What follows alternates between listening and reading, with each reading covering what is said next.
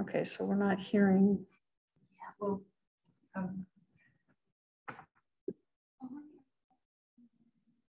are you saying that? I have the headsets in my office.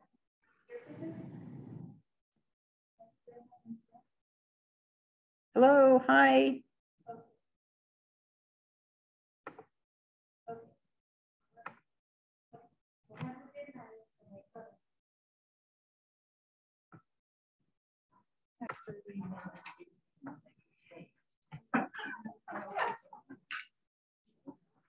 It's gorgeous.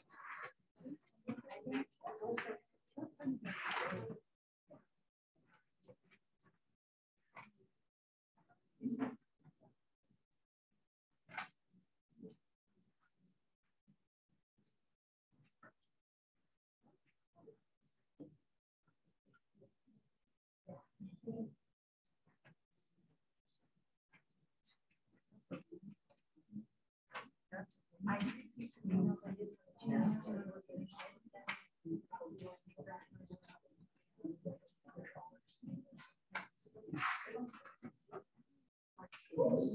yeah.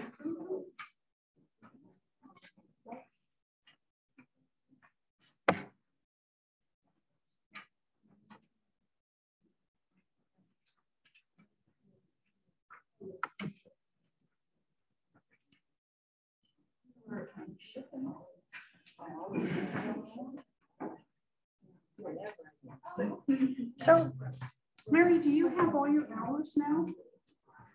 Well, if you're going to let me count that, yeah, but I don't feel like that's any voluntary stuff. Yeah, but it still falls under education. You can continue to build it. Okay.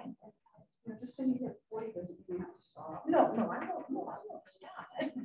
But I was sort of confused with that, you know, between volunteer that's 0 and you know, I don't worry about that. okay. Yeah, that's because I did the habitat, the hero habitat thing. Yeah. Yeah. It was very simple. She used to nearly killed me last week. Having that whole program with Lori, it was intense. Yeah, I think she's going to do that again in the summertime. Because I'm a teacher, so all of the summer. I would just write for him. All right, you gave me the card. and I have actually just a 1 day over. Right. Was she the one that did the 1 day in the hospital? Okay. And that was the one that was cool. So I really wanted to do that one. So. She's also going to be teaching at college. Oh, okay.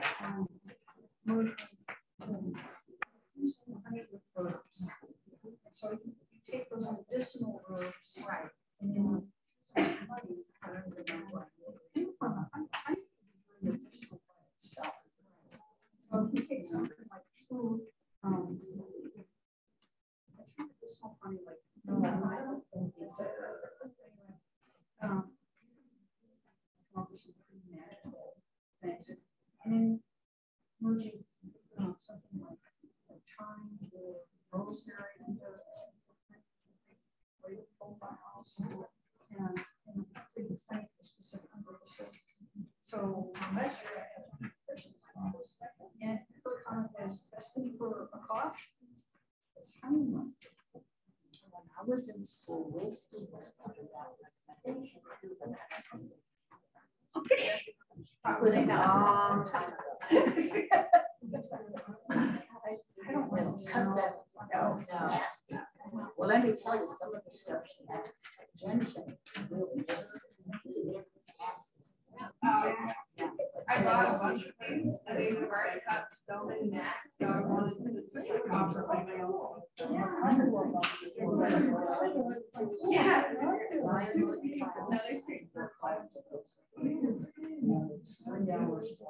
And then that's straightforward. Yeah. I lost that much. Right. We'll struggle with yeah, exactly. Exactly. So last class we were kind of talking about, we were talking about trails and animals. And then we added houseplants to it. But we're talking about fungus gnats. You know, so if you've got a house plant, a lot of times you'll have fungus gnats, and those are those annoying little gnats that fly around your face. Well, the fungus gnats are attracted to the alcohols in your breath, the fermentation in your breath. And I don't mean that, you know, you just had a beer and now you got fungus gnats, but just your breath are attracted to that. And it's kind of daunting to get rid of, but the fungus gnats love overwatered houseplants. And that overwatering creates a lot of algae in the soil. Those larvae feed on the algae. And so they're in a happy place where they're getting fed and they're getting water and it's warm and it's just a perfect environment for them. And so one female little fungus gnat, well, she only might live 5 days. She can lay like 200 eggs. And even if 50% hatch or 10% hatch, that's still 10% too many, right? 20 is too many. So there are some great ways to get rid of them that are pretty harmless. I'm gonna pass these. These are yellow sticky traps. And so they're bright yellow and they are truly sticky. Yeah. So when you peel the back, you gotta kind of hold it there because it's a tanglefoot is on there, and you will stick to this. Okay. But you just plunk it down into your plant, and the fungus gnat adults are attracted to the color yellow. They love that color, and they will just kind of and stick to it, which is very cool. Also, I got a little tea on it. That's why it's wet. Nothing weird, I promise. Yeah. And that's okay. You're good. I appreciate you bringing those in so we could show them. I just couldn't believe that they worked this fast. They did it. I put it on this morning and this afternoon. It was like, yeah, covered. The fungus gnats. So where did you get them? I got them off of Amazon. I think I spent like, I don't know, $8. And I got all of those. And yeah, you gotta like, yeah, you gotta love Amazon. Are you having moved up? Yeah. Oh, you want one? I bought this for my office, so we would get all of our plants banned. Yeah. Yeah. Fungus gnats. Yep. The other cat tried to jump past. Oh, yeah. So I have a couple of those that have big patches of cat. Yeah. Oh yeah. One year I had a cat decided that the fly strip that you unroll was his new toy, and he came into me and it was wrapped around his body. We're talking a cat, right? So you peel both sides, obviously. Yeah, so both sides are sticky. Yeah. So the other trick is to get some Bacillus thuringiensis israeliensis, BTI. And they come in like mosquito dunks, and you go on Amazon and buy them as little wafers and throw them in your water can. And so every time you water, you add this BTI to your soil. that's coming in tomorrow. Yeah. And yeah. And so you get now you're going after the larva in the soil. So the other thing you can do, which is to me is a little more on the kind of creepy side, but you can take a potato, a raw potato, cut it, and put that raw potato on the soil, and then the larvae will come up and attach themselves to the potato. And then in the morning, you just lift it up and try not to be grossed up and throw it away. So there's a couple ways to go after fungus gnats and houseplants. Have you heard about using matchsticks? My friend swore by it. Really? Yeah, she said it totally worked for her. I mean, I'm not convinced because I have like 15 matchsticks in my Majesty Calm and it's still kind of dead and there's still gnats coming out of it. With a bunch of matchsticks. Yeah, I haven't heard that one before, but you know. Or I was coming up with something. Yeah, after 19 years of working with master gardeners, I have long learned to never say never, or you can't do that to a master gardener. I really usually get put in my place. Someone goes, I'm growing it. Real good for you. Okay, so tonight's class is on prairie ecology. And this is kind of an additional class or bonus class for the program, because I think I'm the only one in the state that does this class. I live on the prairie. I live on several hundred acres. I'm very careful to manage it. I treat the prairie as, and I have cattle and I have sheep. And I treat it as I'm in the business of growing grass. And if I don't have that grass, I can't have the animals. And so there are certain times of the year where everybody gets pulled off the prairie and no one's allowed on there. And that makes my animals crazy because they can smell that new grass and they want it. So I've had to repair a fence quite frequently because they want to go through it.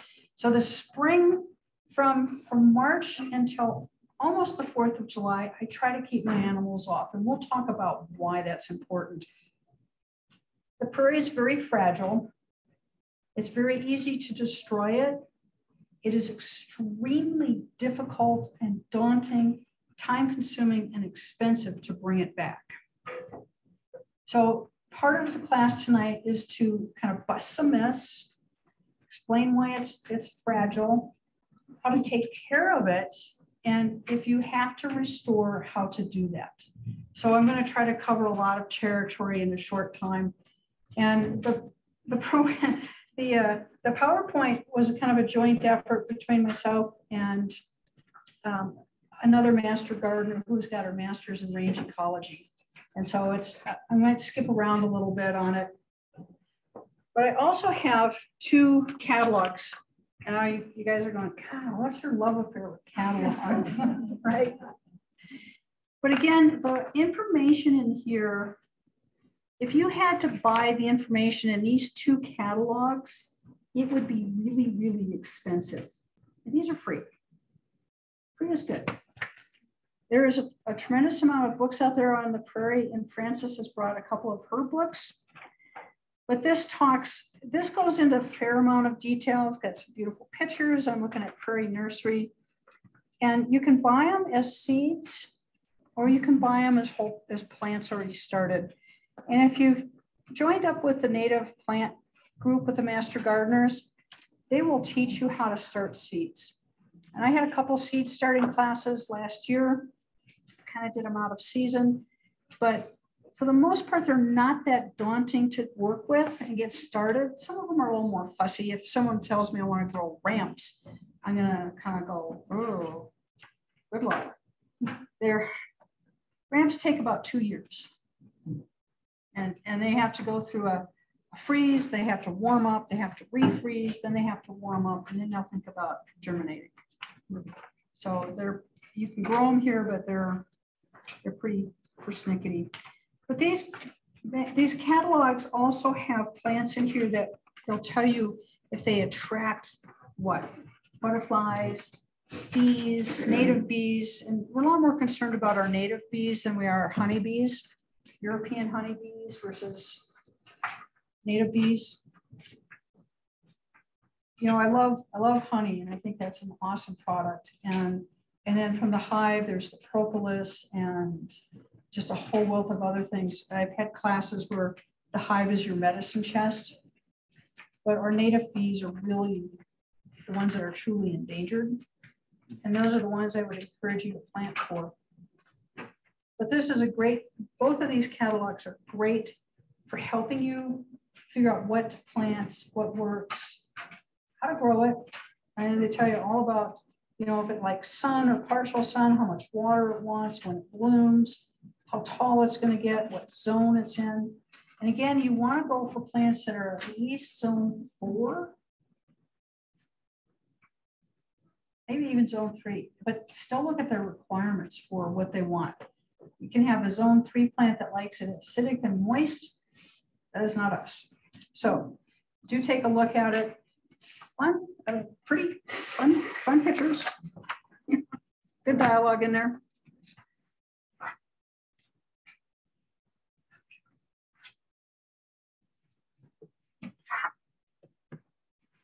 Okay, press hard.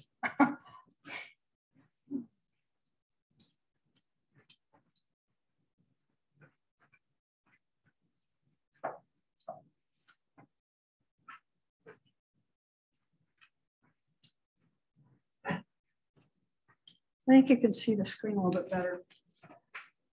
Okay, so French trappers, French explorers were the first ones to really give the prairie its name, parterre or meadow.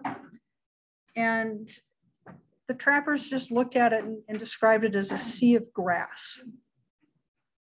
And so that's how it's got its name. Prairie is usually temperate climate, so it's going to have seasons to it. Usually intercontinental, very rarely is it on a coastal area, and it's relatively flat. Some rolling areas, once you get into Nebraska and the Sandhills area, it can be really rolling. There's areas in Kansas where it's like, wow.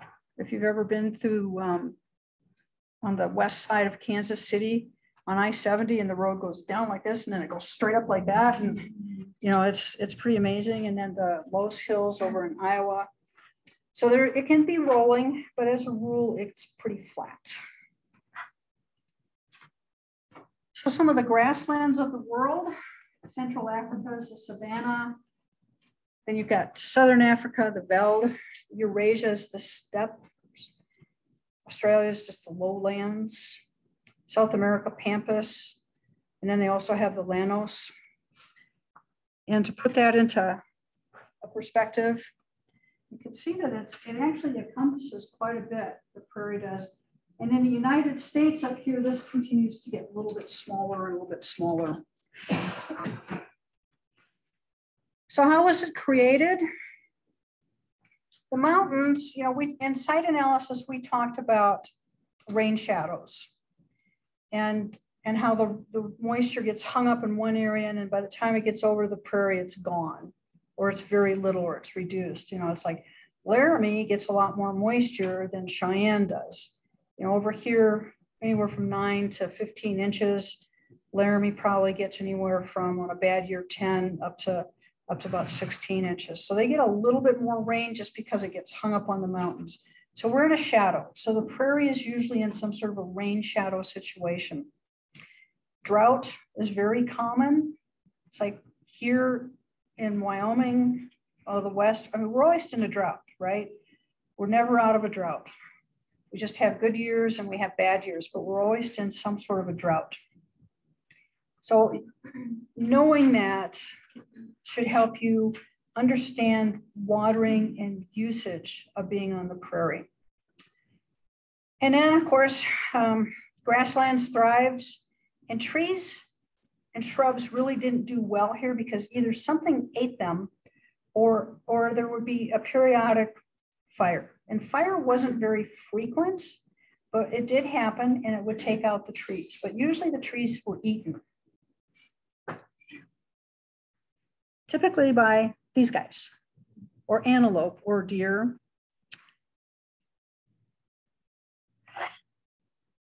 And again, short growing season. We've discussed the growing season can be as short as 89 days. I've lived through a 150-day growing season. So the growing season varies, but as a rule, it's short. And then the prairie is further divided into tall grass.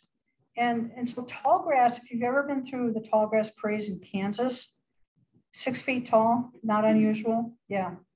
I had a chance a number of years ago to ride a horse through the tall grass prairie, and it just kind of looked like a body floating on the grass because you couldn't see the horse anymore. Then there's a mixed grass or mid grass. And so that's a grass that gets maybe 3 to 4 feet. And then there's some low growing stuff in there. So there's a mix of both in there. And then short grass. And so we really kind of fall into that mixed or mid grass area. And I've seen the prairie, you know, after a good spring, good winter, I've seen the grasses out there come up to my waist. So about 3.5 feet. Don't have that very often, but that's kind of how it should be. So this is how the prairie is further divided. And so the red area is your tall grass area. That's going to be a little bit farther back east, a little bit more moisture, a little bit more rain. And then the mixed grass and then the short grass. And so we're kind of like right in that area.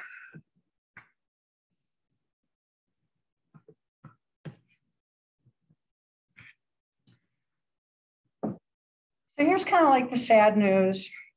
Less than 1% of the tall grass prairie remains, and now they've got like little wildlife or refuge areas for the tall grass prairie, and they're doing a lot of work back in Kansas to try to restore it and bring it back into a little bit bigger areas. And then in Illinois, there's that science, it's the accelerator in Illinois, but it's this big circle thing, it's huge. And in the middle of it, they have a tall grass prairie. So that's pretty interesting, but it's contained by giant walls. 24% of the mixed grass prairie is intact, and then about 18% of the short grass prairie is attacked. So it gets smaller every year. It gets smaller.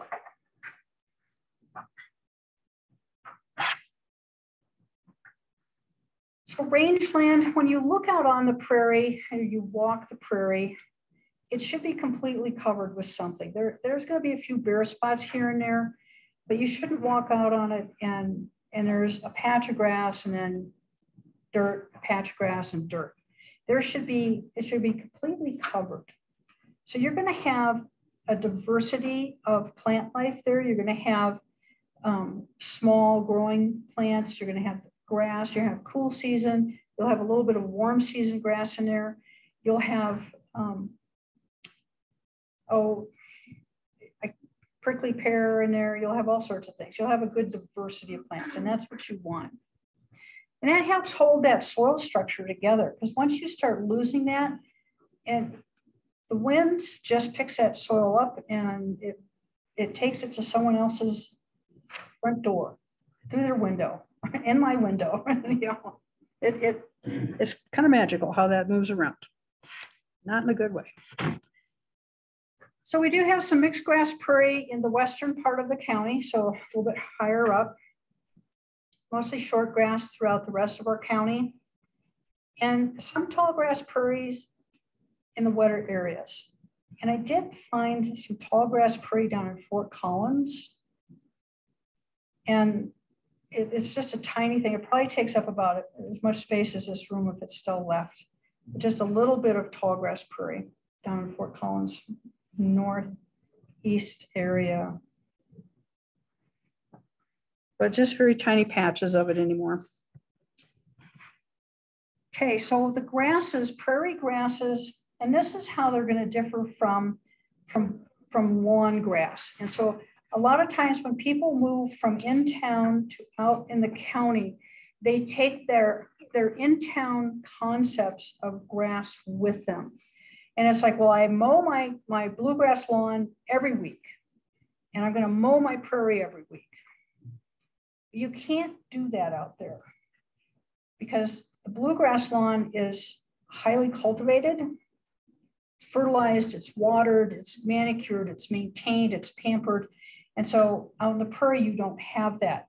And so in the prairie, you're going to find primarily two different types of grass. One is going to be a bunch grass, and the other one is going to be a sod former.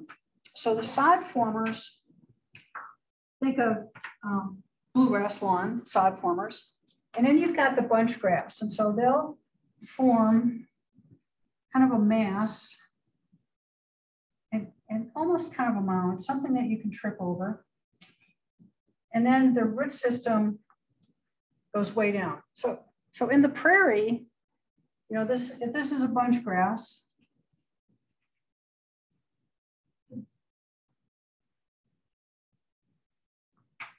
this, even on your sod formers, so the sod formers are kind of going along like this, but they should also be putting down just amazing roots. 6 feet deep, not unusual. Yeah. But the bunch grass, you'll know a bunch grass when you see it because it's just this clump. And if you're not looking for it, you will trip over it.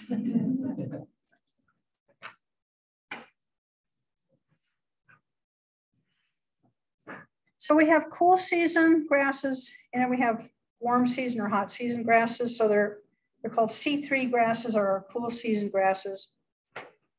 So these ones up here, as they get taller,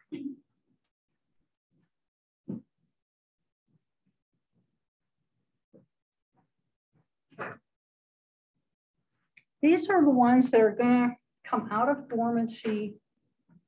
Well, they should be coming out in a couple of weeks, actually. They'll start to green up. And you're gonna just see little bits of green at the base. They will stay green and they'll continue to grow until about mid-May. And so this is something that just really surprises everybody. But these cool season grasses are gonna start to put up a seed stalk. And so they'll put this seed up, and they'll have their leaves. And as soon as they start to put up that seed stalk, the leaves, this stops growing. And so by mid-May to 1st of June, depending upon the year and our moisture, what you see is all that you're going to get. So it stops growing once it starts putting up that seed head. It starts putting more effort and energy into that seed itself. The blades pretty much stop growing. And so what you see is what you're going to get for the rest of the year. And so I see people go out there and mow it and mow it and mow it, and it's just so incredibly damaging.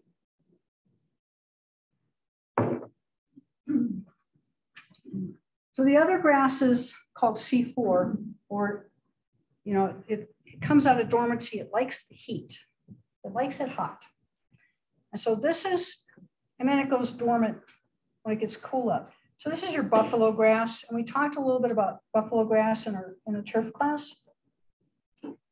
This only gets a couple inches tall. Puts on kind of a fun little seed head. And so it's going to be brown most of the time with a brief period of green up. Very low maintenance. I mean, if you want that xeric yard where you don't have to put any water or minimum water to it, buffalo grass and blue grandma are your grasses to grow for that. Usually when I come out and do a prairie call and all I see is buffalo grass, I know that it's been either overgrazed or overmowed, because these guys die out very quickly when they're overly abused.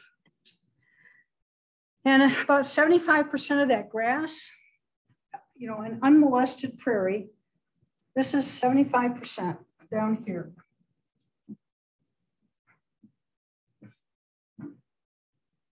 Of the biomass is below ground. It's wind pollinated. So when you get that hay fever, it's usually the pollen coming off of grasses. Wind pollinated. Catherine? Yes. This is Susie. I just had a question. We put down some dryland pasture mix that you get from Murdoch's. What kind of grass is that? It's like a ryegrass blend. So what kind, is that a C3 or a C4, or what do you think? That's going to be your cool season grasses.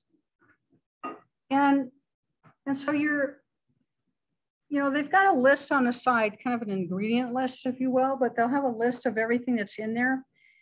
And they're probably going to have some brome, some smooth brome in there, which is not a native grass. It's incredibly invasive. Forms a dense mat, like a spongy mat.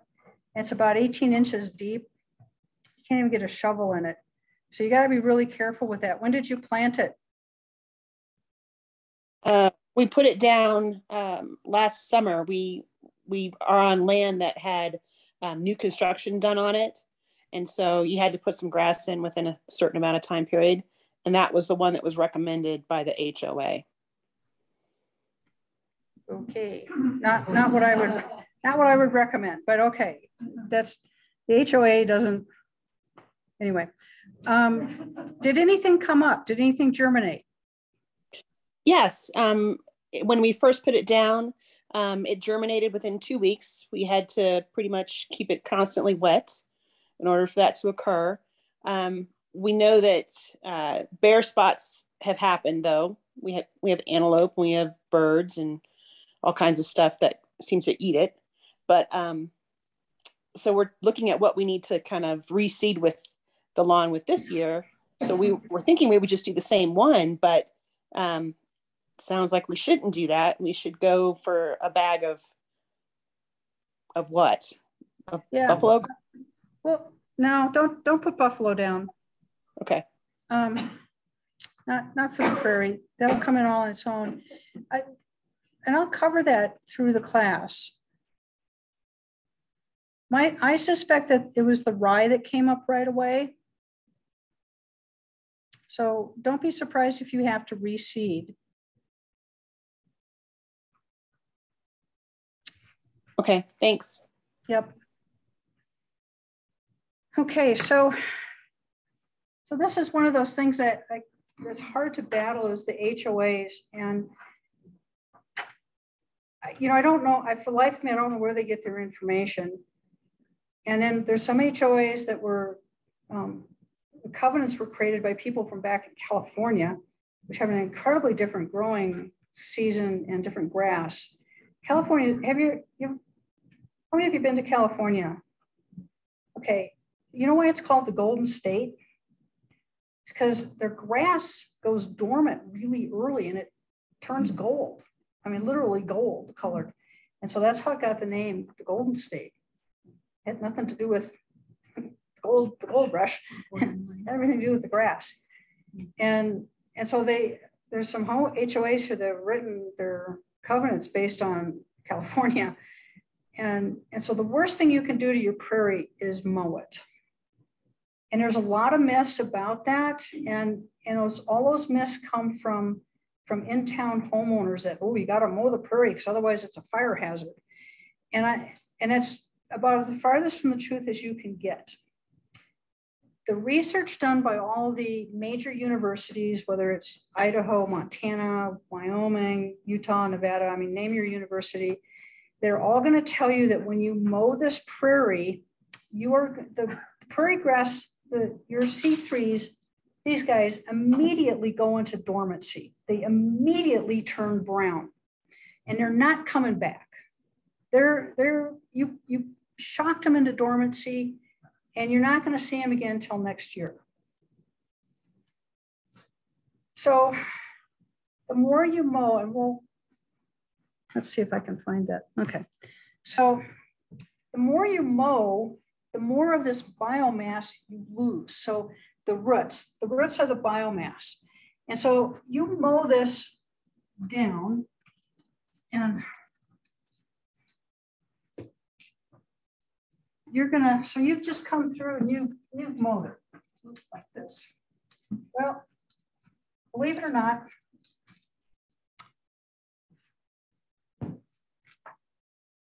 the roots go away. So this is kind of one of those kind of weird concepts that it's like, well, why would the roots die? You just cut off all this biomass on the top, and now they don't need all those roots. And so now you have 50% less roots. So it takes energy for those roots to keep the plant alive. Well, meanwhile, it's not getting photosynthesis from the leaves. Right. So remember these little leaves here are factories, photosynthetic factories that are sending energy down to the roots. They just lost a lot of energy. And now these grass is trying like heck to refeed the roots. And so when you cut that, you lose about 20% of the energy stored in these roots. And so the more you mow this, you just come by and you go, oh, it's a week later, I need to mow again. Well, you just again lost more roots because you keep taking away the leaves, which are creating all the energy. They're photosynthesizing, they're sending all those stored carbohydrates down to the roots. Well, now you have less roots, less blade, less blade is working, and less blade is sending energy down. And so you eventually lose that grass And now your buffalo, now weeds are going to come in, a whole bunch of critters. So this is what I warn people when I go out and I do yard calls on the prairie. It's like I shoot from the hip and I don't take any prisoners. And I'm going to be really black and white and you're going to know right where you stand. But I warn everybody, you know, I should have a little warning label on my forehead. If you want prairie dogs, 13 striped squirrels, ground squirrels, if you want rabbits, if you want more coyotes, if you want weeds, and when you end up with creatures that form holes in the ground, you're going to have more snakes. You're going to have black widow spiders for sure, funnel spiders, and the weeds are going to be very daunting because the grass can outcompete the weeds if the grass is healthy. When you've done this to it, it's not healthy and it can't outcompete it. So if you want all of that stuff, if you want prairie dogs, ground squirrels, if you want the gophers, if you want all the snakes, the spiders, weeds, soil erosion, hotter, drier prairie, then by all means mow it. Go ahead and mow it. Yeah. Okay. So I'm kind of the in-between because I work with the Department of Insurance. People ask me what to do when they're out against the prairie. So we're like defensible space. So are we saying that? Well, I'd like to be at least be able to go, hey, this is some things to take into consideration when you're thinking about decimating this prairie behind your house. So I'm trying to find that happy medium that I can help homeowners and not have their house burned. Sure. And the whole fear of the prairie burning down is just a lot of myth. Now, granted, I've watched the prairie burn and it's pretty exciting. And I need to go out and burn weeds along the creek. And that means my husband with a propane flamethrower. And no offense, guys, but once someone puts a propane flamethrower in your hands, you become a different creature. Right? Yeah, it's like giving him a rototiller. You get to meet this poor man.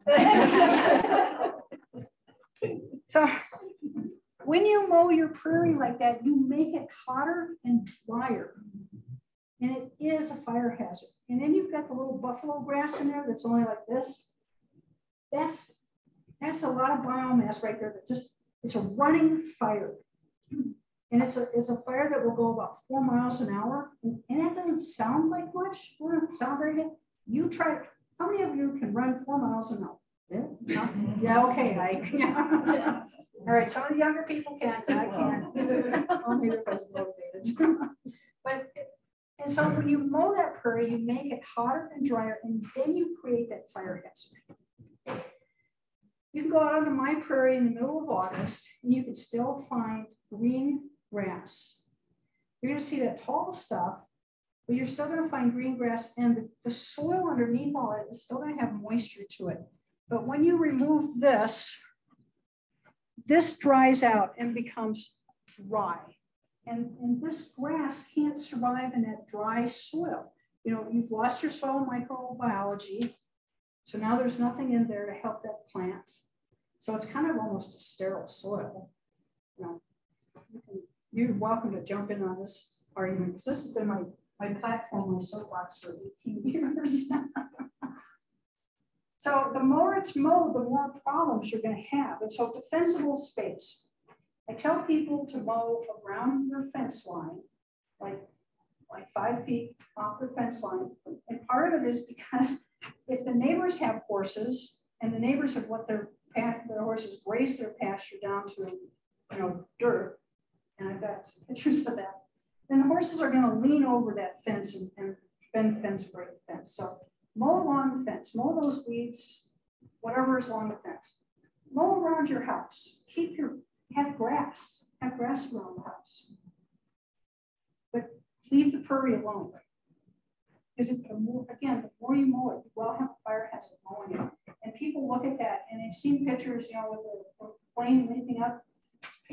Once that fire hits a moist area with green grass, it's going to put itself out. So the flame length isn't going to be that high on the short grass. It's like yeah, bluegrass, blue grama. Yeah.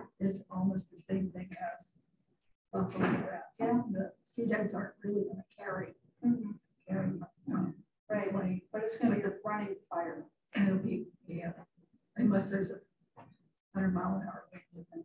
Yeah, I've seen that up here. But yeah, the more you mow, the more problems you're gonna have. Even driving on, like we thought we couldn't even drive. Yeah, Across maybe twice. And we have it's fragile. The prairie is incredibly fragile. Happen, devil's advocate, what if you waited until fall, just before winter, and then you did some mowing? Okay, so that tall grass helps hold the snow. And it helps prevent and reduce snow drifting. So if you want to drift your driveway in, mow. Want to drift the neighbors in, by all means, mow. I've actually had a few people ask me about that one. I want to drift my neighbors in. It's interesting out the prairie. But and so if you mow in the spring, you know, this grass is trying to grow. And once it starts to put that seed head out, the blades stop growing. And then the seed head, it puts all the energy into putting up a seed head. And that's granted, that seed head can get pretty tall, but it helps hold the snow. And then in the winter and the spring, and eventually it falls over and it protects the ground. It acts as a ground cover. So it helps shade the ground and helps hold that moisture in. And so the longer you can keep your soil cool and moist throughout the growing season, the healthier prairie you'll have, and you'll have a reduced fire hazard.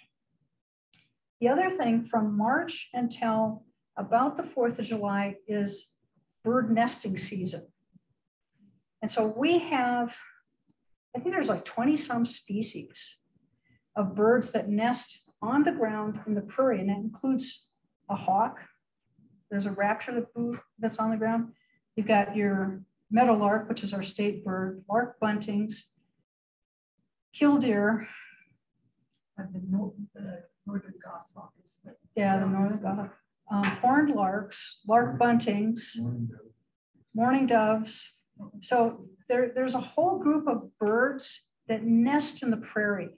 So if you mow your prairie anytime from March through the 4th of July, I guarantee you are running over birds' nests. And I've had people go, well, I don't see them. You're not supposed to see them. I said, when I do a prairie call, I don't take prisoners on this one, because the myth that goes with people out to the prairie is so counterproductive. And if you destroy your prairie, or you get it down to where it's buffalo and blue grama grass, and you want to bring it back, that's years in the making. And you'll be fighting weeds, you'll be fighting soil erosion. And, so if we go back to the soils class, the soil amendment class, and even Brian's soil class, that bare soil, there's very little to no soil microbiology going on in there. It needs that plant. It needs plants in there. It needs organic material. It needs some humus in there. So humus. Hummus. Well, you might need hummus to it. One thing that, and I don't know, tell me what you think about this. The first field that we tried to store planted western wheatgrass, and it was kind of a mix of 5 species of horses and horses. And in 10 years, it kind of turned into mostly western wheatgrass. More grazing. So I kind of decided that what we would do as Park Service, is managing in perpetuity. So we got all the time in the world. To start with the grasses that were sandropsy, the early successional stages, because you can't go into a soil that's been destroyed, right, or managed, or take it out of a bluegrass lawn and then try to put it into prairie grasses. You got to start with the early successional stages and then go back maybe 5 years later and add other species in. some people say you can't seed into an existing prairie because the competition of the established grasses. But I don't know, I just thought we would try that. Because some of the grasses you don't see, even if you do see them in that first seeding, you don't see them come up for, we've had like 8 years. And then all of a sudden, you see all, these plants that you planted 8 years. Yeah. And that's why when Susan says, that mix had rye in it, I'm betting that was what came up first, is the rye. And that's probably what the HOA is once earth gas cover. I don't care what it is. It's right. Just gas covers, you don't get erosion. And here in Wyoming, ryegrass doesn't grow very well. I mean, it's more of an annual than it is a perennial here. So there are some species that are, what do you call it when you don't produce? They're made to be for the first year, and then they don't come back. Right, they're just an annual. Yeah, June grass is an annual. June grass is fun. That's a really pretty little thing. But it reproduces, I mean, it just self-seeds. Yep. Yep. But this is a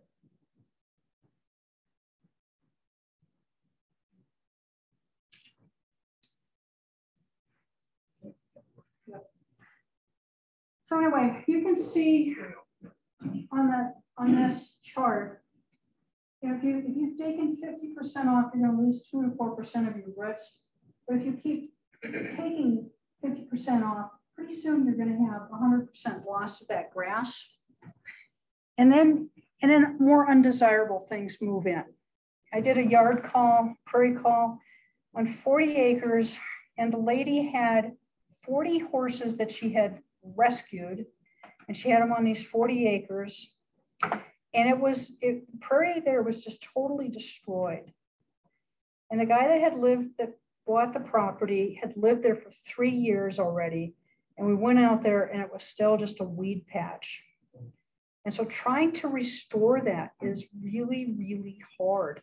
And like Francis was saying, you really can't use a mix of cool season and warm season grasses.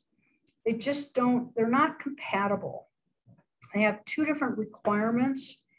And believe it or not, the warm season grass actually needs a lot of water. Buffalo grass needs a lot of water to get it to going. Part of it's just that seed capsule that it's in. So you want to start off with your cool season grasses because those are the most likely to start going. But it's still going to be an uphill fight, an uphill battle. Long-term, Francis was saying they were still working at it 8 years later.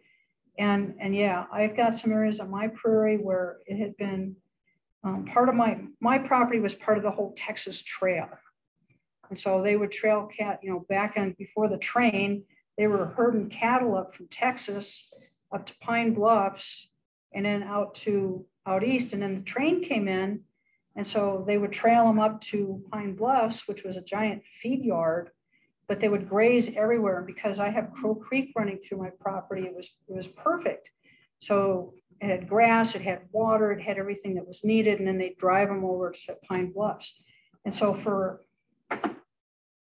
150, 175 years or more, 200 years, that prairie was pretty abused. And then the previous owners there raised cattle, and there was a group that raised horses.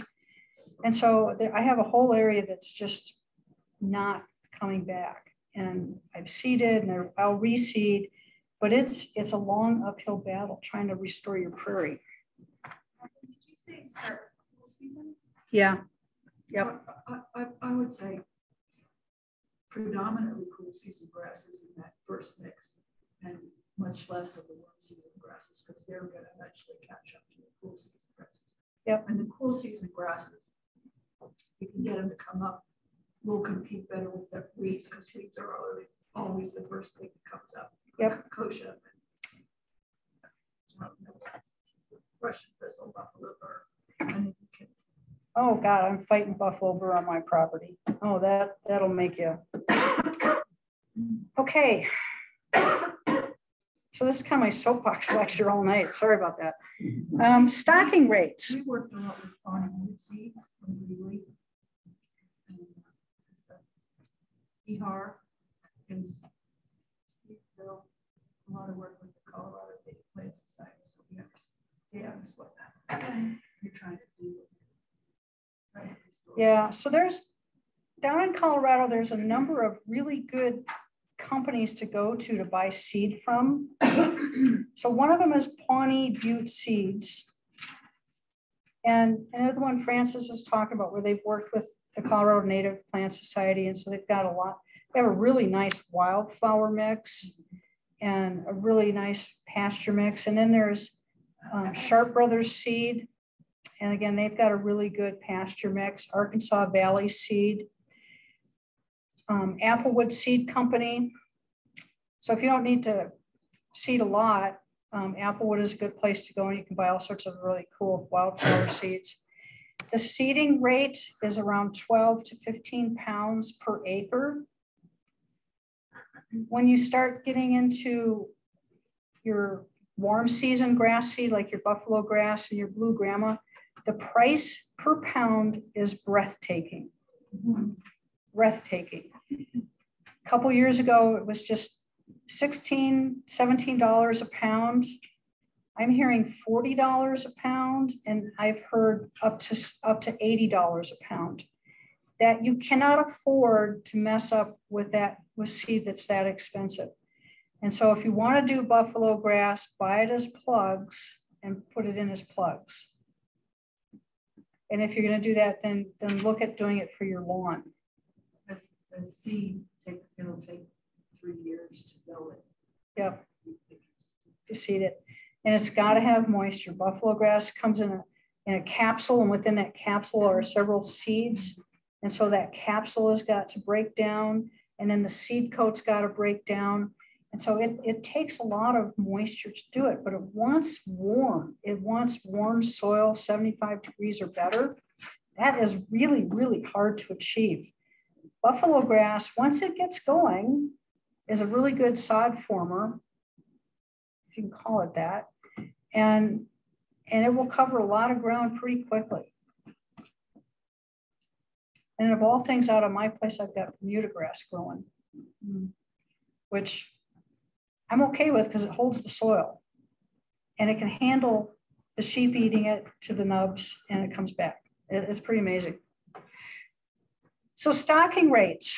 This is also called animal units. And an animal unit is a cow-calf pair, or one horse, or a couple of sheep, or a couple of goats.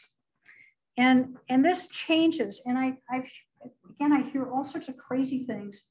And the realtors like to go, oh, well, it's, you can have one horse per 10 acres. No, you can't. You can't. They don't know where they're getting. Sorry. They don't know where they're getting those numbers. I don't know where they're getting that number either, but it changes. So trying to really pin that down is hard. You don't want to graze in the spring if you can avoid it. I hold my animals off. I try not to let them go out until at least the latter part of June. Part of it is because this grass is trying to grow. And if I let them out there, it's equivalent to mowing, and they're just going to eat that seed head off. Then that plant's got to try to regrow that seed head. So every time it does that, it's 20% energy that pulls out of its root system to make that seed head. So it's a huge cost. And grazing in the spring is really hard on the grass, not to mention all your native birds are out there trying to nest. You've got wildflowers trying to come in. And so this is really a very pivotal time on the prairie where it's trying to maintain itself. And this is when you don't want to graze. But if you do, your grazing length is going to be 4 to 5 days on 40 acres. For one animal unit. Yep. So if you've got a couple of horses, you're going to let them out for a couple hours a day and then bring them back in. So if they're out there for, you come home in the evening, you let them out, let them graze, put them back in at night. And if you've got to let them graze, it's better to let them graze at night than during the day. They actually graze less at night. So let them out during the couple hours in the evening, put them back in, and or just put this. There's been a number of times where I've looked at the people and go, just put a saddle on him and go ride him a little bit more. Because, you know, that's like, I got someone shot back and he goes, well, it's cruel to keep your horse in a corral. No, it's not. They can do it. Put a saddle on him and take him for a ride. You know, go exercise him. So horses can tolerate small confined areas. I have a sacrificial area that's about 100 by 150. And when I had a horse, that's where he got to stay. And then I just let him out a little bit or I'd go ride him. So summer, you can graze a little bit longer because this has stopped growing. It's put up a seed head. Now you're dealing more with your warm season grasses, which again are just really short. So there you can graze 9 to 10 days without hurting the prairie. And so this is all based on not hurting the prairie.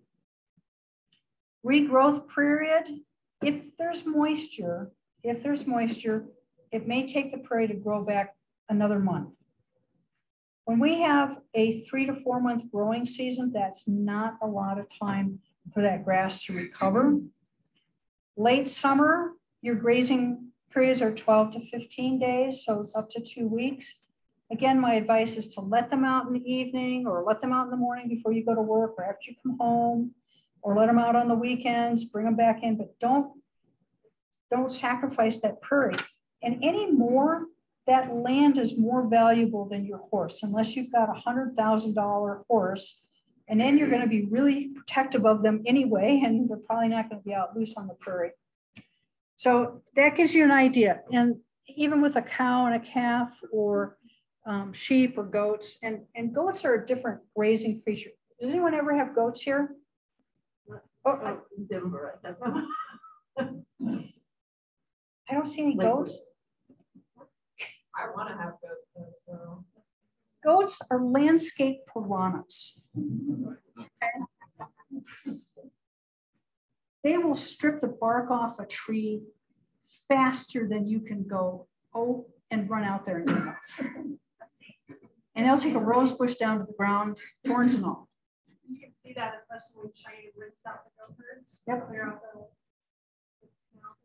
Oh yeah, Bob Lee's always telling me about having to replace somebody's rose bush or tree or something because the goats ate it. Yeah. Can you use that to your advantage? Like if there's an area, if you've got prairie land, you've got an area that's been destroyed, can you use goats to like knock all those weeds down? Try to restart things, or okay, yes, maybe. So I used to raise goats. I've had boar goats, which are meat goats. I've had Angora goats, and I've had dairy goats. So when I say they're landscape piranhas, it's from personal experience.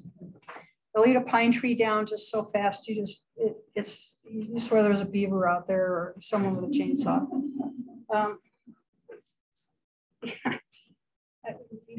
You love them and you hate them. They're browsers, okay? They're not grazers. And so a goat will eat what's at eye level. And then what's not at eye level, they'll climb or they'll stand up on their back feet to get up into your tree or something. And so they prefer things here. If they've been taught or trained to eat the weeds, they'll eat them. But if they haven't, they'll leave them alone. My goats would eat the flowers and the leaves off of tumble mustard and just leave the stalk. You know, which they ate the flowers, they ate the seeds, that's okay. And because they've got a complex stomach system, they pretty well digest those seeds. You know, when you're talking a horse or chickens or those kind of creatures, horse is horrible because they don't have a really decent digestive system. They have a stomach that's just sort of part of their intestinal tract, so it's not really a true stomach. So just what goes in goes out. And so the seeds have kind of gone through a stratification and then they're in moist, fertilized soil. So yeah, it's crazy. You can, and Bob Lee with the city has got his goats eating the spurge and it helps. And then he's put grass seed down over 30 years, he's put grass seed down to come in and try to outcompete spurge. But spurge is a real tough customer. That's difficult, but you can do that. I don't know why they don't use goats up in the Bighorn Basin along the river to take care of the Russian olives, because goats eat the trees, solve a lot of problems. So it kind of gives you an idea of what the land will support. I've been through droughts out here where you couldn't put a number, an acreage number to the animal. So I've seen it where it takes 100 acres to support one animal. And out here, we always talk about acres per animal. Back east, they talk about animals per acre. And so I've got some friends back in Indiana and Ohio, and they're like, yeah, I've got 15 sheep on an acre and they can't keep up with the grass. And I'm like, I have one sheep on 15 acres. How's that? Okay, so this is out by me. 40 horses on 5 acres. Raised it to the dirt, and then they ate the grass, roots and all. Subsurface grazing. Yeah, I worked with an agronomist to call that subsurface grazing. Yeah, yeah. They ate the roots and everything. Yep.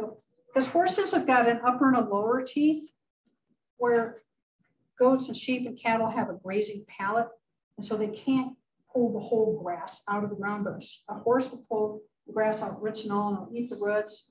And so horses, how many horse owners do I have in here?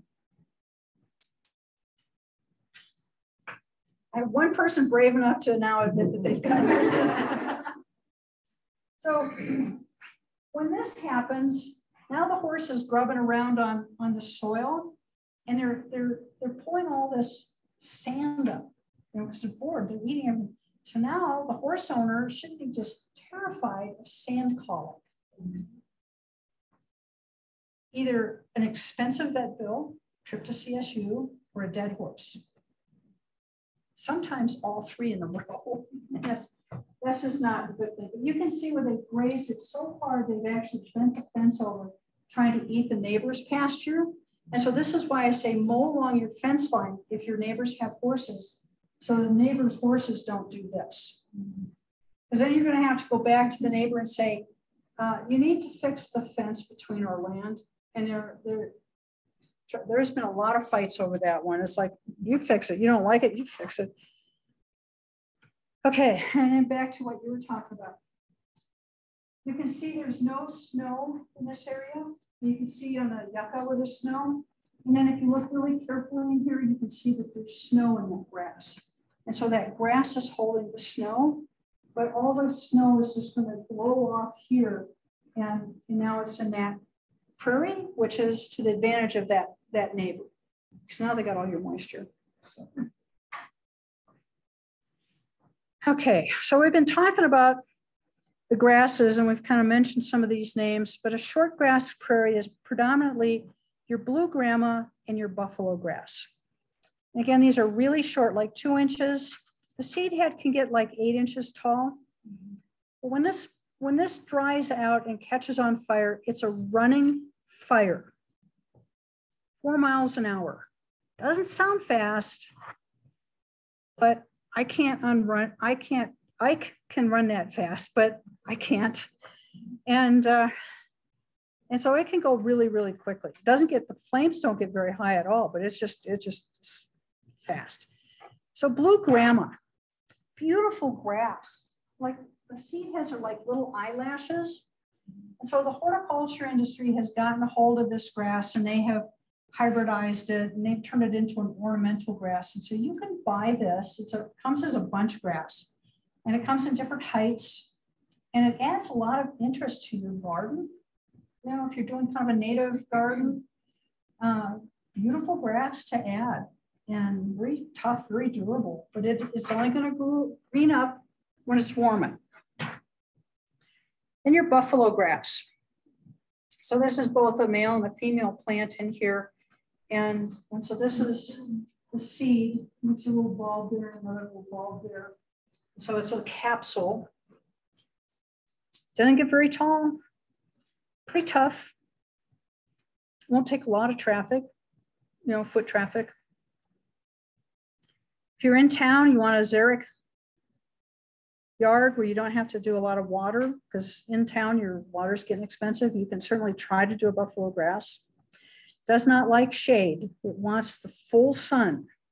Likes it hot. Likes it hot. So if your yard is at all shady, it won't work. So then you've got the mixed prairie grass, and these are your cool season grasses. And this is just sort of the tip of the iceberg on the different types of prairie grasses that you can have out there. Western wheatgrass, the one that I've got highlighted, is now the official state grass of Wyoming. Yes, we have an official state grass. It's actually a very pretty grass. It's got a blue-green hue to it, kind of almost a blue teal color. There's a rhizomatous grass, so it creeps underground, it forms a sod. And you can definitely make a sod out of it. It's very pretty. Needle and thread grass.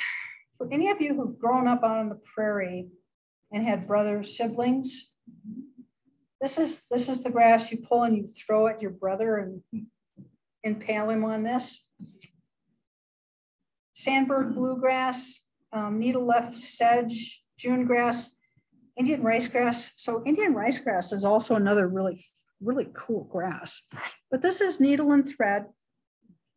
And you see these little curly cute things?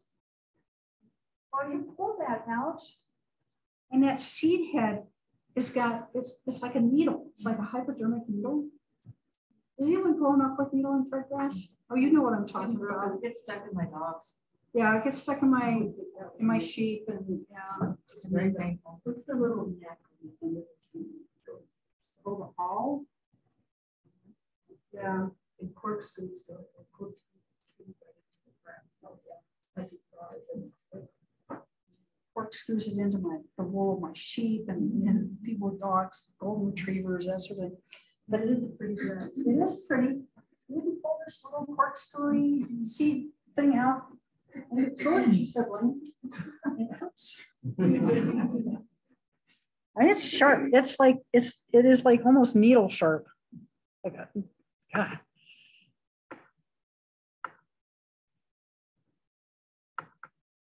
Okay, don't work. No, work now.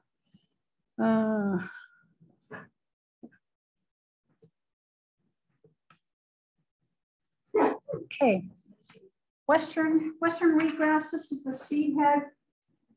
Not very exciting. It is a beautiful grass, and it's worth cultivating if you find it in your in-town yard. Sandberg bluegrass. So this kind of gives you. So trying to identify grasses is brain damaging. And when someone brings me in, they pulled out some grass in the prairie, they bring, can you identify this? I'm like going, I have a meeting I have to go to. And I'm going, no. The books on it it's hard to identify. It's a little easier when they put up the seeds, but otherwise before that, it is just really, really difficult. Very time consuming, very tedious and time consuming to try to identify it. Sedge, so kind of a way to remember sedges is they have edges. So when you feel that grass, there'll be an edge to it. Yeah, there's more to that saying. And then they have a little kind of a bulb type seed head on them. So they're actually pretty easy to identify. as long as they have the seed.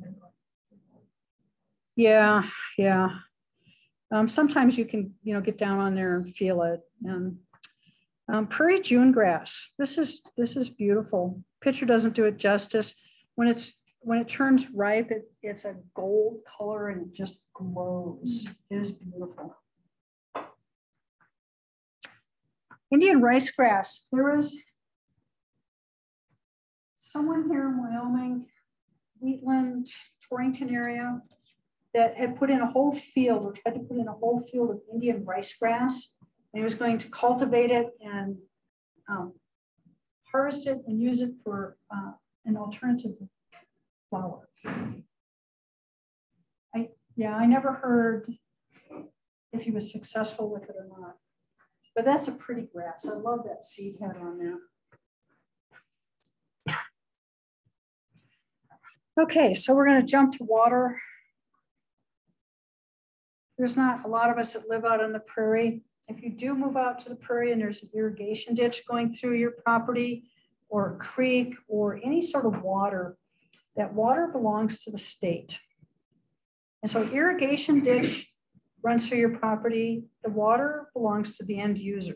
And the water in the ditch still belongs to the state, but you can't touch it. Unless you get it appropriated and you go into the state engineer's office and try to get a permit for it. And that will be an uphill battle. Because now you're going to have to fight with everybody else on that irrigation ditch to try to get the water. Does anyone out here live with an irrigation ditch or water running through the property? There's a reason that the saying, whiskey's for drinking and water's for fighting. Because, yeah. Yeah, so all water is owned by the state and must be permitted for use. So if it runs through your property, I guarantee you someone's got a permit on it somewhere down the line. And trying to get any sort of irrigation water is really, really daunting. Are we allowed to collect rainwater? Yes, you can now collect rainwater. For a long time you couldn't, but they've changed that law and you can now collect your rainwater. Yep. City water, Wyoming, Cheyenne city water, is that groundwater? Where does it come from? That's complicated. It's very complicated because it actually comes from Rob Roy Reservoir, which is over in Albany County. And they pipe it over. And then there's a bunch of wells up on the Belvoir and a couple of the reservoirs, Crystal and Granite, are all reservoirs for the city of Cheyenne. Yeah. Yeah.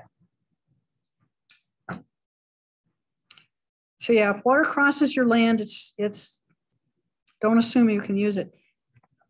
Back east, like Virginia and those places where it's kind of oozing out of the ground, Tennessee, Kentucky, ditch runs through your property. It's kind of, you can use that water typically, ask first, but out in the West, water is so precious that it's a fighting issue. Is it over appropriated? Oh yes. Same thing in Colorado, very over appropriated. Yep. So this is just a rig, a well drilling rig. Those of us who live out in the county and have a well, the only time your well pump will go out is during a major holiday in the winter. Yeah, yeah, yeah. So groundwater, domestic and stock wells limited to 25 gallons per minute. And so this is, I don't know, they don't enforce this. Domestic use is defined as water for household for 3 or less single family dwellings, non-commercial garden, landscape, water no more than 1 acre. So you can try to irrigate a full acre. Commercial use, greenhouses, businesses, additional permitting requirements.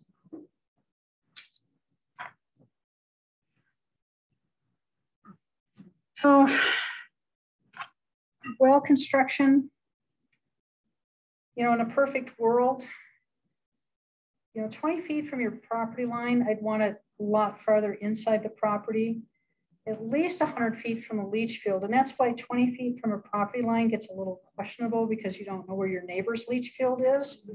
So it's best to know where your leach field is and then put your well in an appropriate place. And there are places here in Laramie County where there is no groundwater. And so you've got to ask a lot of questions, and you best to call the state engineer's office. And that should be the first question you ask is what is the water situation here?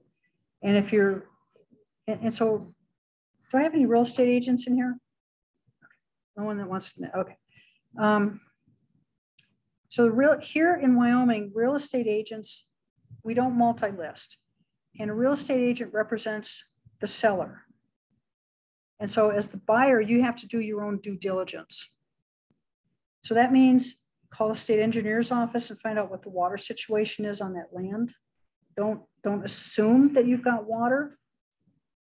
Find out if there's a well, find out how deep it is. The state engineer's office, they are wonderful people to work with, and they will help you just as much as they possibly can. They're really good people. Yeah, state engineer's office. They have a groundwater division and they have a surface water division, but they will really help you as much as they can. There were like restrictions on new wells going in the county, as far as I suppose because of like not enough water. That's been interesting because there was a permit put in last year for a high capacity well, and it was strictly for use to sell water to frackers, to fracking. And it was pretty controversial. Went to the state engineer's office, and I still haven't, it's like been 4 months, 5 months. I haven't heard word on what the verdict was on it. I hope they turn it down. I really do. So high capacity wells, and that includes agricultural wells. They haven't permitted those since the 70s. And the water is going down. The groundwater has been going down, and they monitor that. The state engineer's office monitors that. And then the USGS, the Geological Service monitors that. The USGS they're pretty, that's a pretty amazing group, because not only do they monitor, but they test it for certain chemicals, for herbicides and pesticides. So they monitor it, and they know that the groundwater has been going down steadily and quite dramatic. And then I just read an article where some study came out, and I don't know who did the study, but it was suggested it would take about 150 years for that groundwater to come back to original levels. But we keep putting more wells in, more domestic wells. And yeah, the more the city grows and the county grows, the more we'll be tapping into that. And so it is a tough one. That's just really, it's like if you want to open Pandora's box, groundwater and surface water is really gonna spring that one open, and it's just not fun. Not fun. Wells, do get your well tested for fecal chloroform. You can get a sample. You can get a jar from the lab, which is actually just up the road here, the state lab, and they'll give you a jar, fill it, put the lid on it right away, take it into them right away, and it's free. They just checking for fecal chloroform. You can do that twice a year. If you test positive, you just take like a cup of bleach, you open up the top of your wellhead, dump it down in there. Is that the consolidated labs? Yeah. Right up the road.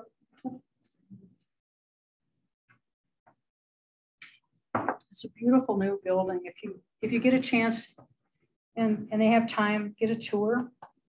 The previous lab was downtown in one of the government buildings, and it was a room like a fifth the size of this one. And I honestly don't know how they got any work done in there because it was so tight. So if you want water quality, you want to know what the NPK, EC, pH, SAR, all of that, then that's a private lab. And Ward Labs down in Greeley can do that for you. Okay, let's take a break. Let's take about a 10-minute break. Yeah, the prairie is my passion, one of my passions, and I can I talked for 3 or 4 hours nonstop on the prairie.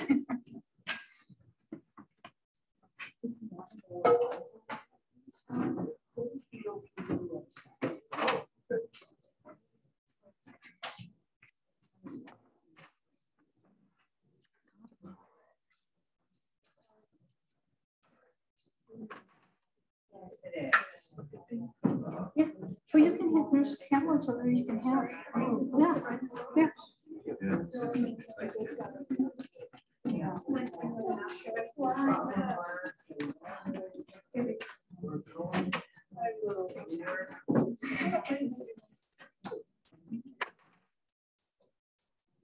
And you'll be so happy. My horses are only out for as long as it takes to clean pits.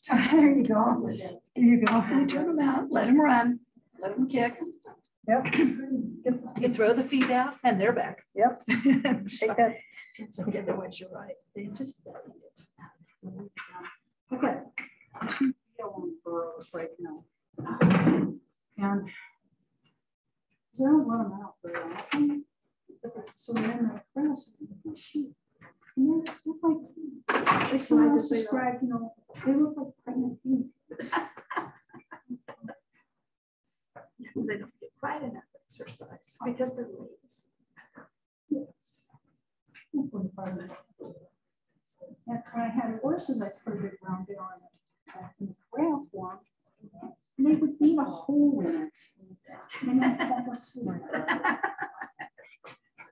Well, and I had one that would eat until he died. Oh yeah. I mean, he was starved as a baby, and so he don't go out with a ponytail that's loose like that. You have to take him wrap in a hat because he thinks it's edible. My daughter can't get a hold of hers, and she's just like screaming. He says, "Oh, that looks cool. It's blonde." It's like, so you know, we just have to learn that we can't. And our neighbors do, and they take the horses to the other neighbors, and they give them 12 for years, and they cross fields, and it's like, do you understand what's going to happen? So, they have to figure out the changes in the environment. And I run into people who really their attitude is, my horse is more important than me. I run into that. And so you just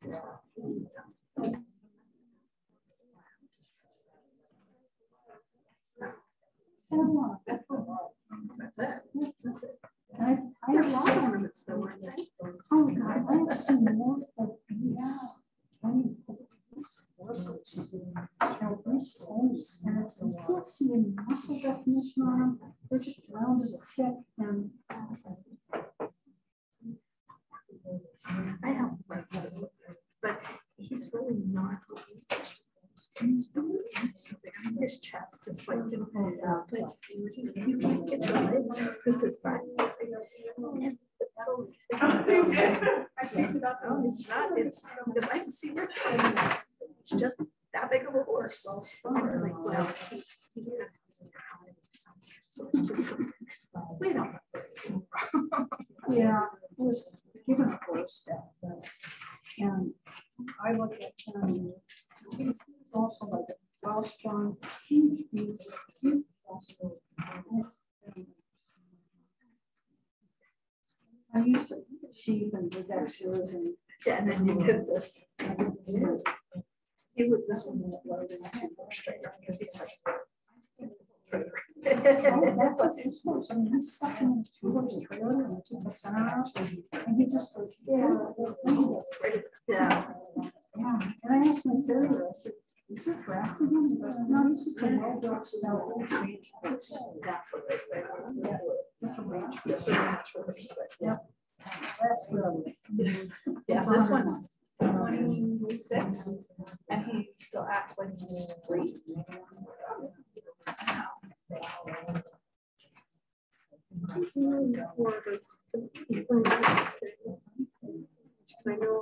know we can all that. Market at least present some other documents for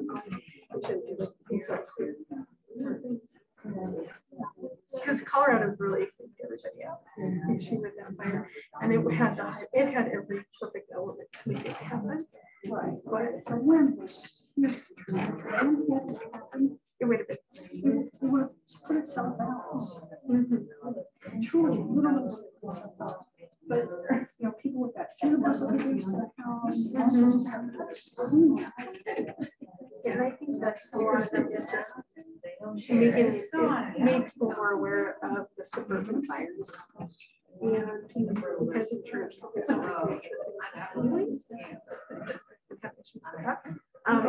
anything that I think that I can bring in to kind of be like, this is great. This is one of the benefits for having it. They have some of that information, but some of it, because it goes through the plan. I can have some words that way I can be a little bit more of an advocate that way. Okay. And then I'll find as much stuff as I can. Okay. That wholesale mowing is just. That's just pretty. I need more stuff. Yeah, it is.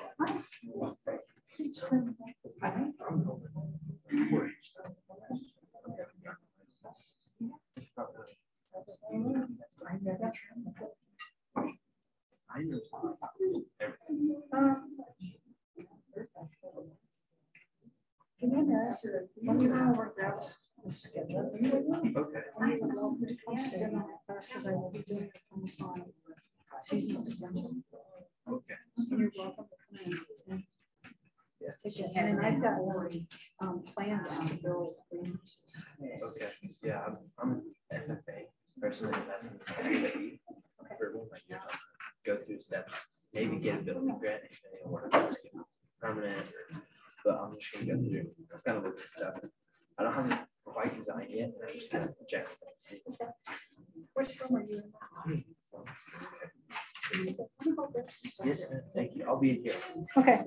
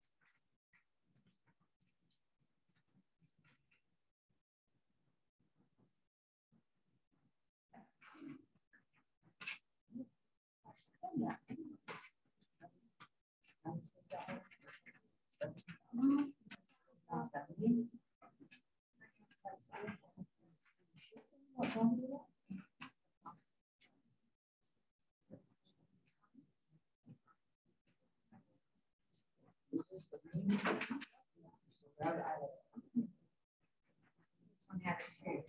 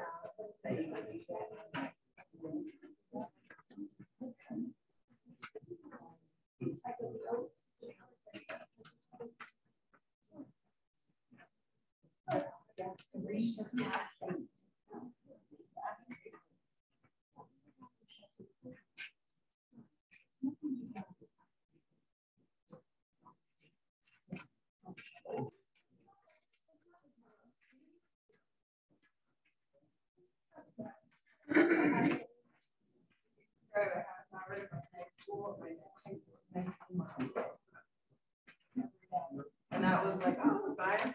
Casually, South Dallas to Fort Worth. Yeah.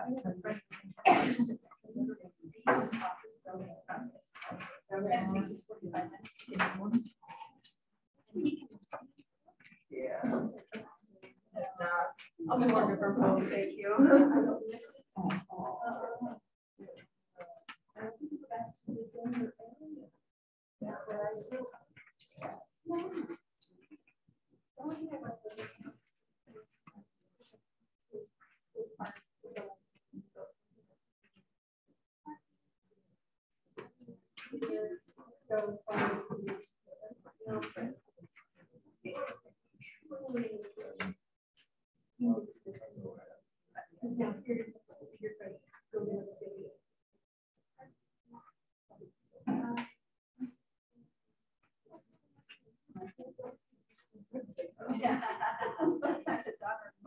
So it's like she's just even attracted and it's like okay, that's where it happened.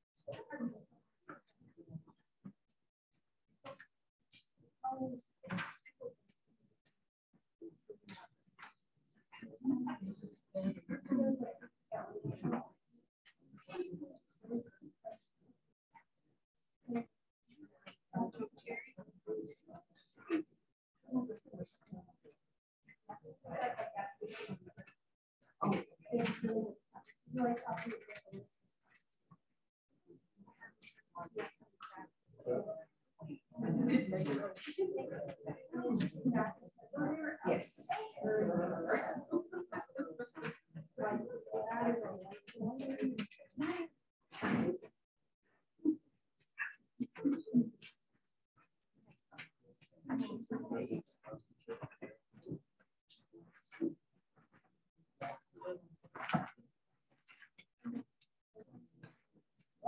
I didn't know it was easy. I always thought it was cool because of that.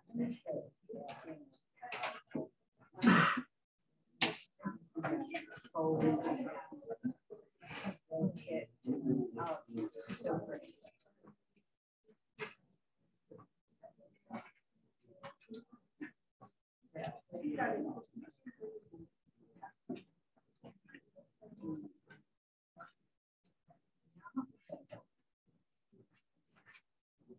Oh.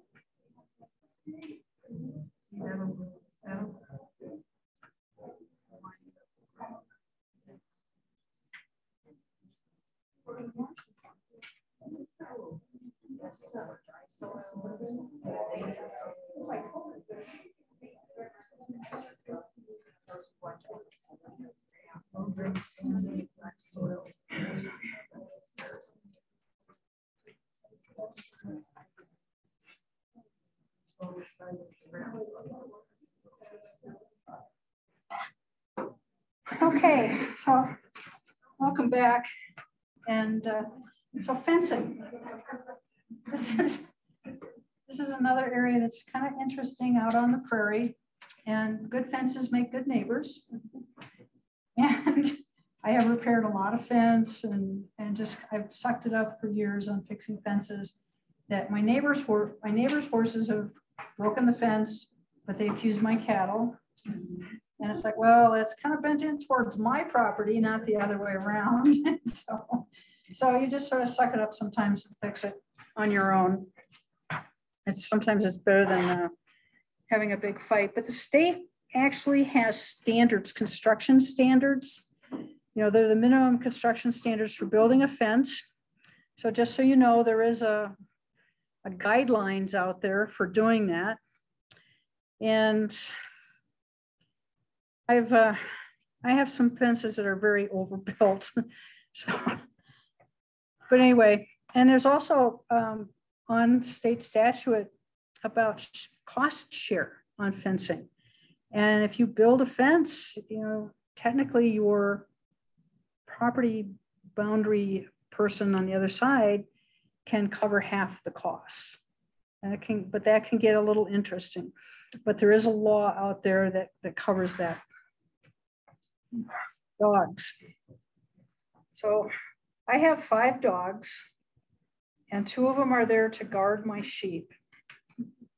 And the sheep guard dogs, livestock guardian dogs. Does anyone have experience with like Great Pyrenees or kind of sort of Anatolians, Maramas? I mean, the list is huge. They bark at night. They dig big holes. They roam. And I have to emphasize, I have Turkish Akbash, and I had a male that dug basements. He didn't dig a hole, he dug basements. And I was constantly filling in basements. They like to roam, but but my dogs know their property boundary. But a lot of times people will move out to the county, get a dog, and then let the dog run loose. And that's never, ever a good thing. And so there is, again, a state statute on animals running at large, specifically dogs. And it goes public nuisance notice, penalties, rules and regulations, animal control districts and officers. So a dog injuring or killing livestock may be killed by the owner of the livestock. And I've sadly, in over 22 years, I've had to kill 3 dogs. So I got in with my sheep. And my Akbash will go after that dog, but if my Akbash are out barking at a coyote, which is what they like to do, then I kind of have to deal with the dog in my corral. And so 3 times I had a dog in my corral. And it's never anything you want to do. Trust me, it's just not a pleasant thing to have to do.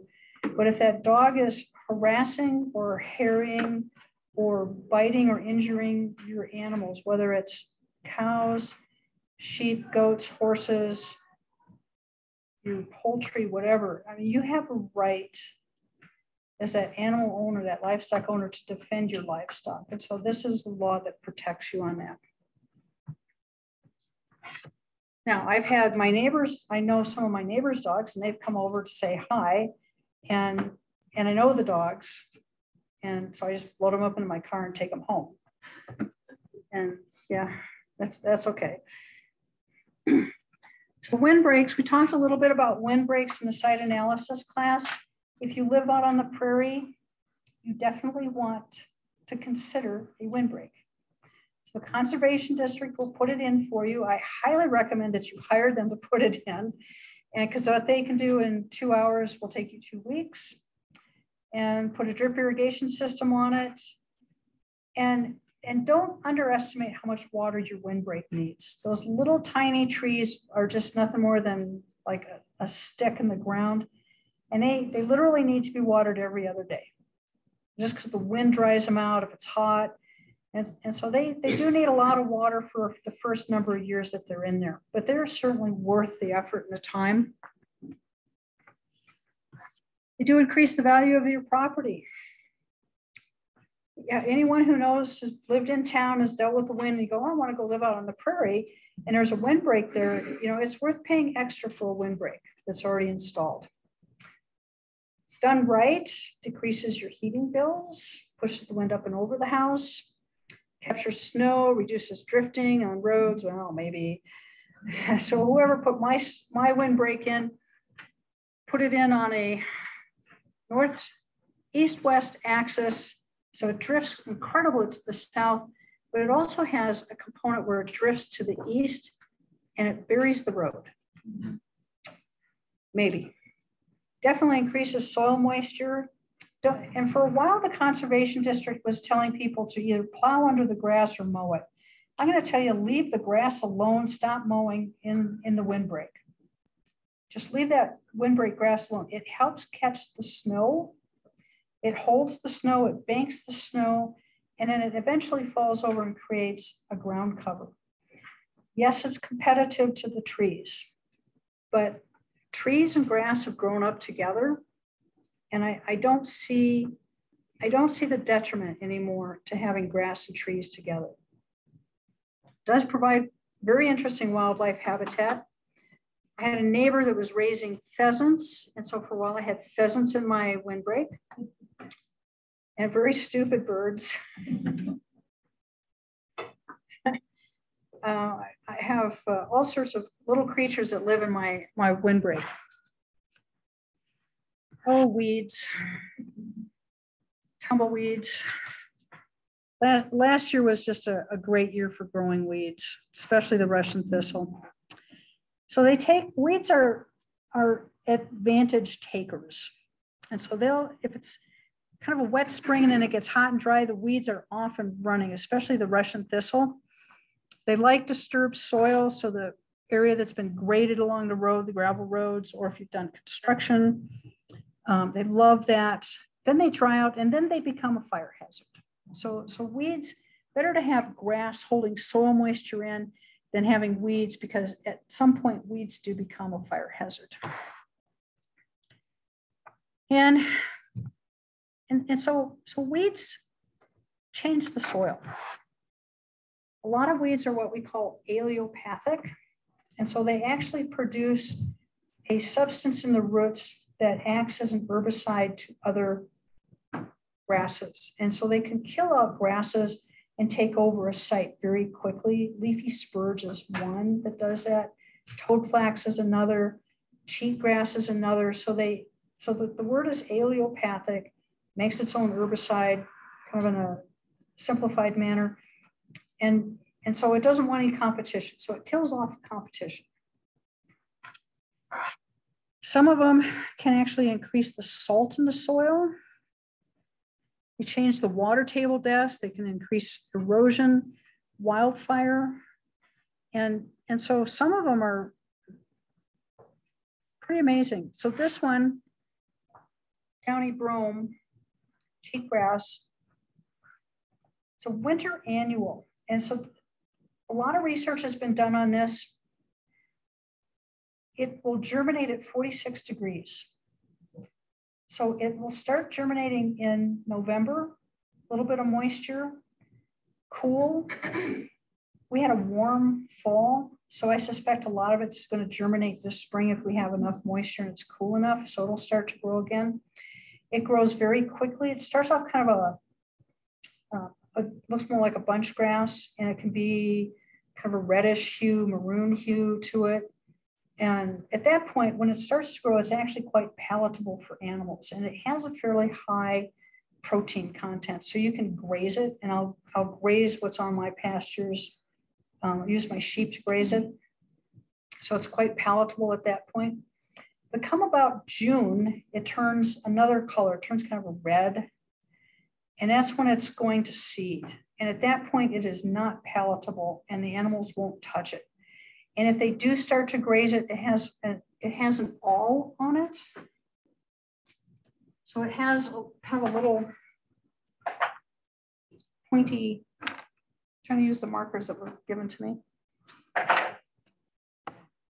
Kind of has like this little pointy thing. There's your C, and there's the awls that come up on it.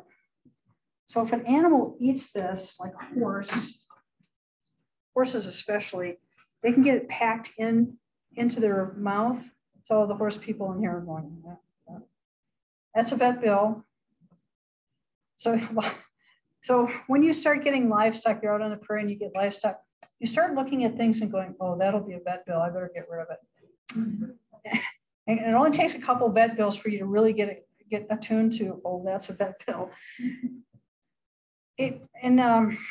Dogs, it can get stuck into their coats, especially in the chest area. And so then you got to start combing them out or pulling it out. And I have, in addition to the Akbash, I've got corgis. They have 4-inch little legs. They're like little vacuums out there running through the cheatgrass. And so I have to roll them over and comb it out or pull it out of their chest. They do not like that, period. They do not like it. It's also when it will catch on fire. This is definitely a very fire hazard grass because it dries out in June.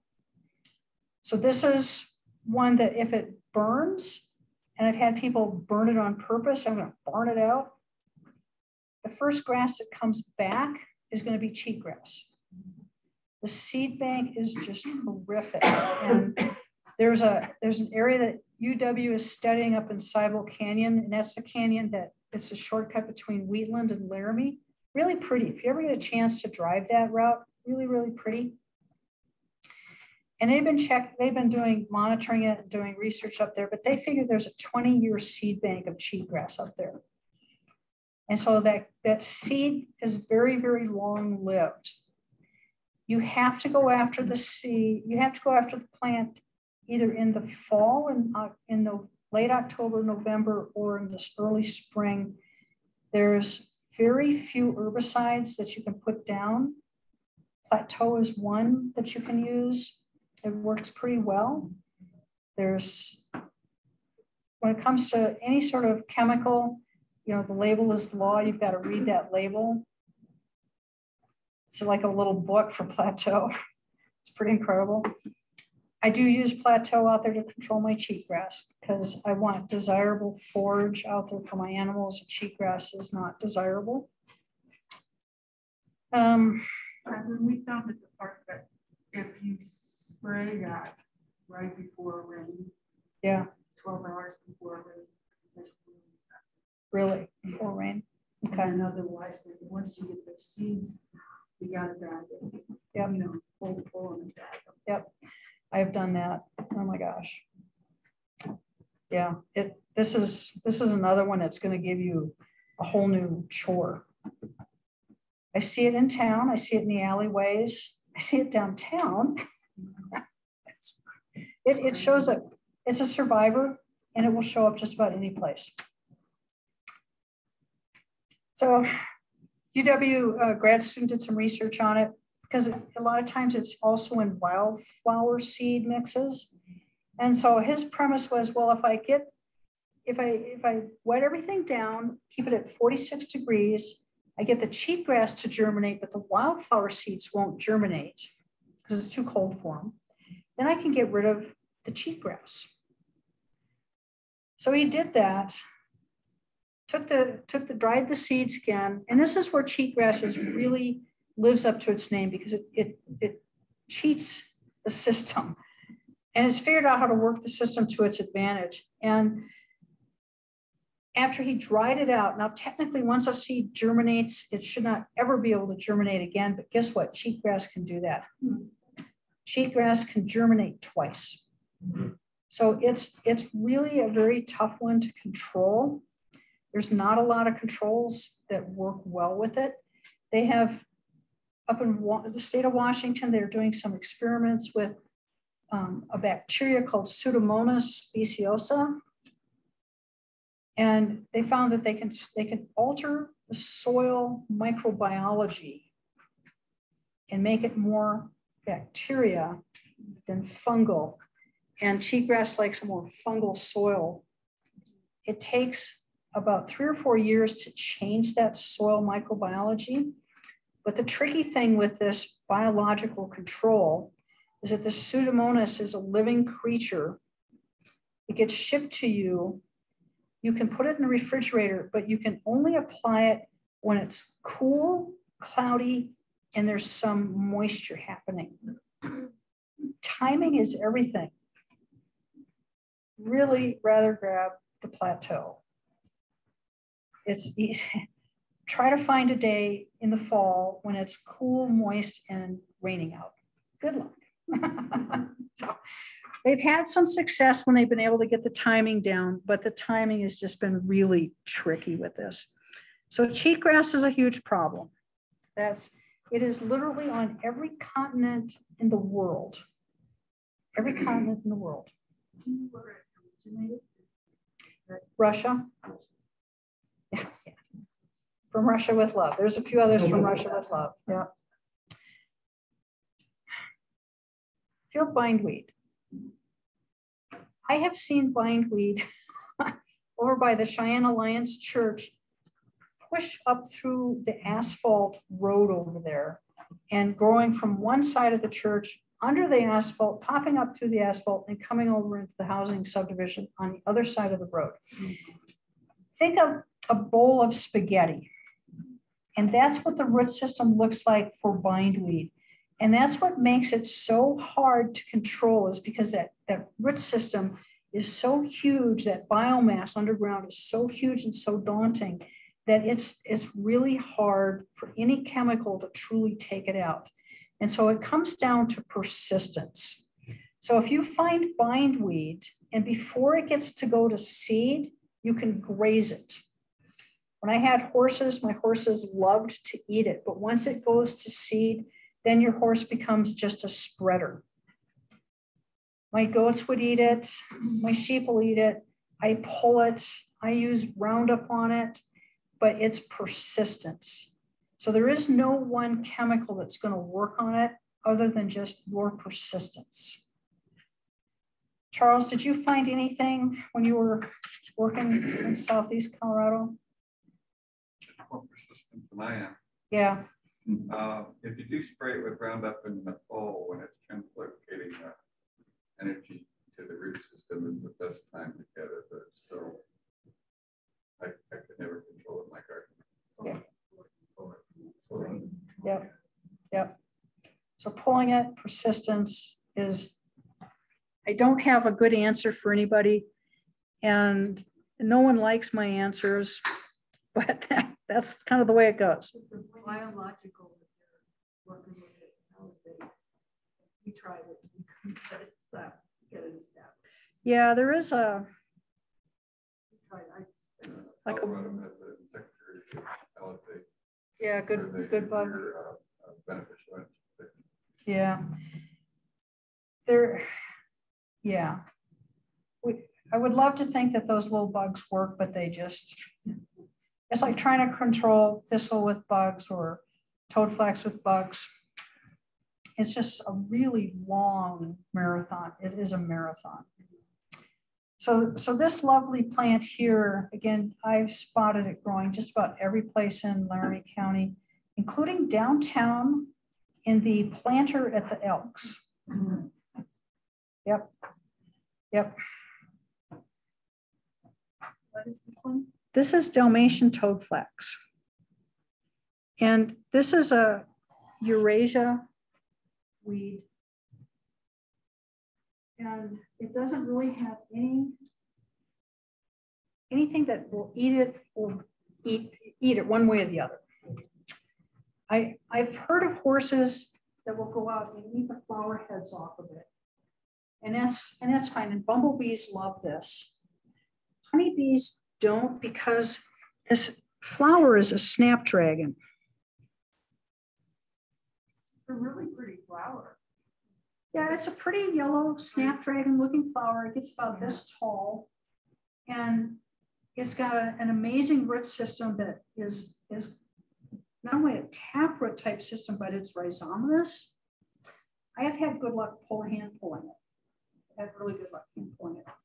But the bumblebees can take advantage of this, but honeybees can't. So it's not really a good, and the native bees are too small to take advantage of it either. It's one plant can produce about 250,000 to 500,000 seeds, depending upon the seed size. Trying to control this one is also really, timing is really important because weeds have such a different physiology than our domesticated plants do. So this is another one that you have to spray in the fall. And it's right up there with thistle. You spray it in the fall, and like Charles said, takes the herbicide and translocates it down into its roots. So it takes what you just sprayed on its leaves, it takes that up osmotically, so through the stoma cells, and takes it down and stores it in its roots. And so you do it right after the first frost. And so the plant goes, "Ooh, I better get ready for winter." And so you go, "Yeah, here's something extra for you to have for winter. Take this herbicide and die." And so fall is the best time to go after these guys, your thistle and your toadflax, and there's a few others that work well with fall application. What I run into is a lot of people try to control these in the summer, and come summer, they're pretty much herbicide resistant. So if you're spraying your thistle or whatever other bad guys in your yard in the summer, you're wasting your time and resources. And if you don't have a lot of them, you can go out there and cut it back. Yep. And bag it before it goes to seed. Yep. Once a month or something like that. That's what you do with jacket thistle too, is mow it or cut it before it goes to seed is the key. Yeah. Yep. And then in the fall, get it. Yep. Yep. I hand pull it. And even though it's got this extensive root system, it really just seems to be set back and just really damaged by pulling it. And I don't ever get the whole thing. And I know there's this biomass underneath there, but I've never had it come back. And I keep track of where I find toadflax on my property. What do you do with it after you pull it? You burn it? I've burned it. I've bagged it. It depends upon my level of motivation. Sometimes I just bag it and put it in the trash. Other times it's like, die you scurvy dog, and I burn it, you know? So yeah, it just depends upon where my temperament and my motivation is. But and the other one is the yellow toadflax. And I mean, I can tell them apart, but I don't discriminate against either one. I cut them or pull them or bury them. so they're also doing research on the toadflax out here at the High Plains. And they've discovered that Dalmatian and yellow toadflax are crossing. And it's creating a super weed that's resistant. And that's just really, I mean, that's just scary. And there are weevils that you can buy. There's stem weevils. And Montana, the insectary up in Montana has these stem weevils. And so you can buy a biological insect control method. But it's, again, timing is everything. And if you've got toadflax on your property, you should have ordered them last fall. They might still have some available. I mean, they just sell out. And they do work, but over time they work. And I will crawl into my neighbor's pasture and pull toadflax.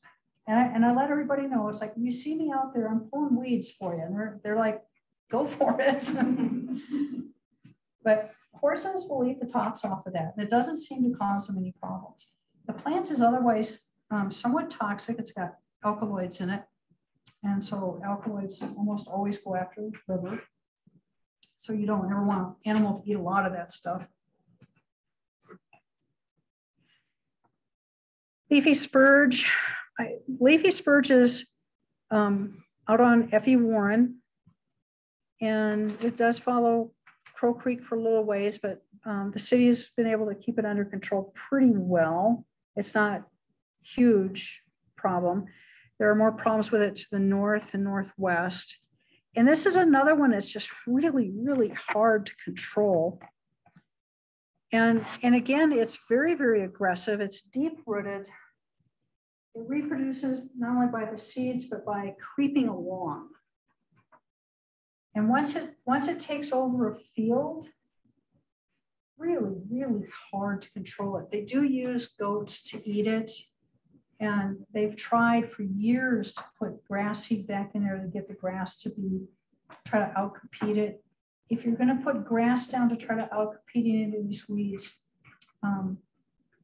pubescent wheatgrass and crested wheat, those two are the ones that seem to outcompete them.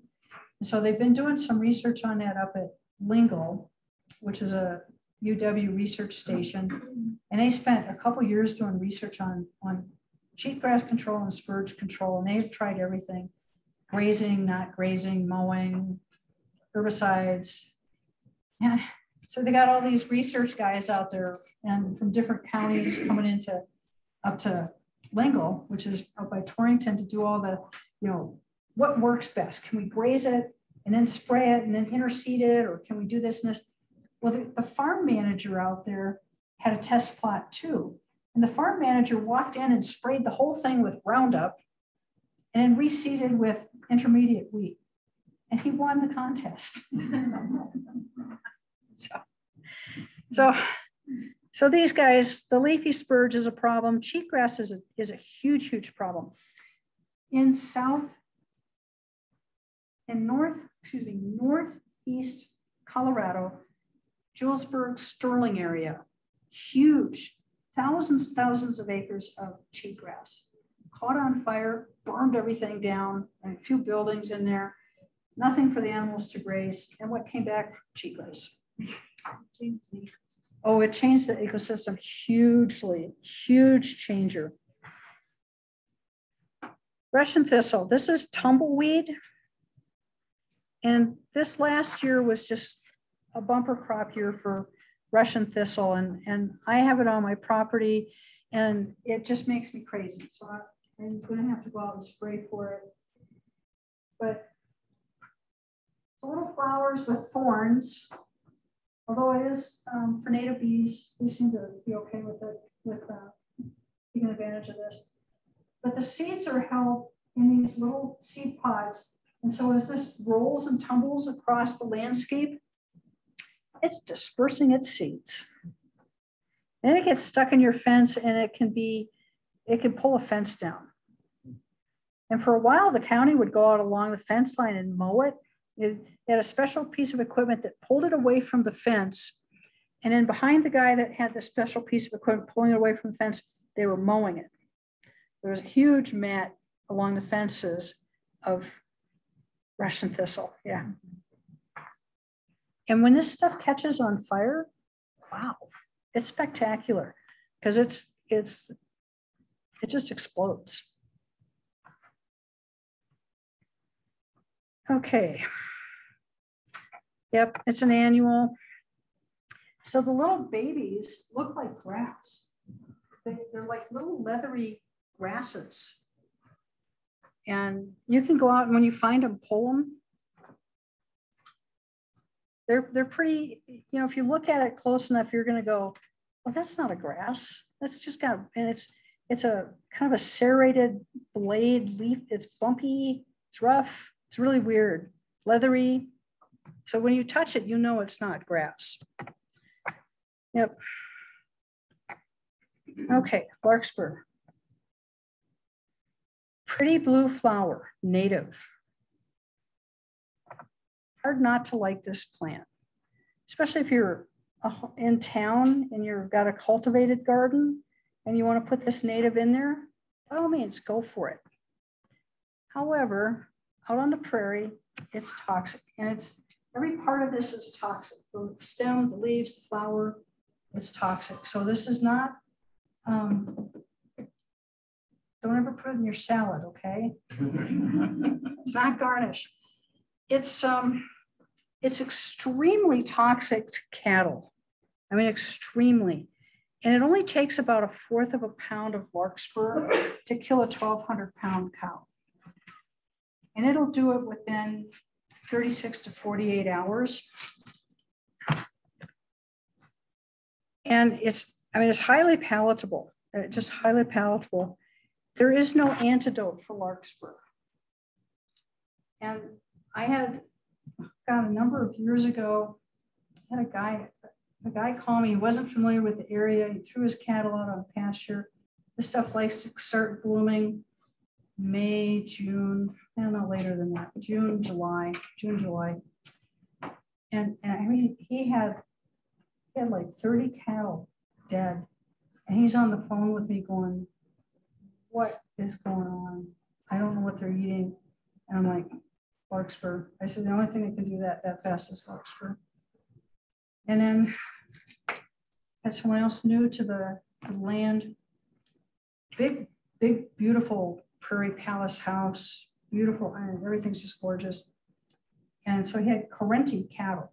And so Correnti cattle are the ones with the big horns on them, not long horns, but they're used for roping. And so most people lease them. They don't buy them. They just lease them. Well, he threw them out in a whole field full of larkspur. And I'm on my way home and I stop and I drive up his driveway and I'm banging on his door and pull out my business card. This is who I am. You know, don't shoot me. This is who I am. And I said, your Correnti cattle are out there in larkspur. And he's looking at me going, yeah. And I told him, I said, it's only gonna take a few plants to kill them. I said, those are on lease, aren't they? You're gonna have to replace them. And he's like, it's gonna kill them. And I said, it's gonna kill them in about 36 hours. He said, you need to get your kids out there and pull the larkspur and move those cattle out of that area. Then I had another yard call. And again, a lot of people don't know how to identify larkspur or what it is. They just hear about it. And so this is way up north. It was almost in like another county. Drive up to his property, drive up to his house, standing on the hill, and he's going, I understand larkspur is toxic to cattle. Could you point the larkspur out to me? And his whole prairie was just glowing blue with larkspur. So I find it on my property and I hand pull it. I just hand pull it. And it seems to be a fairly easy control for it. It is native. So if you like to have the native plants and you don't have animals, by all means, it's okay to have it.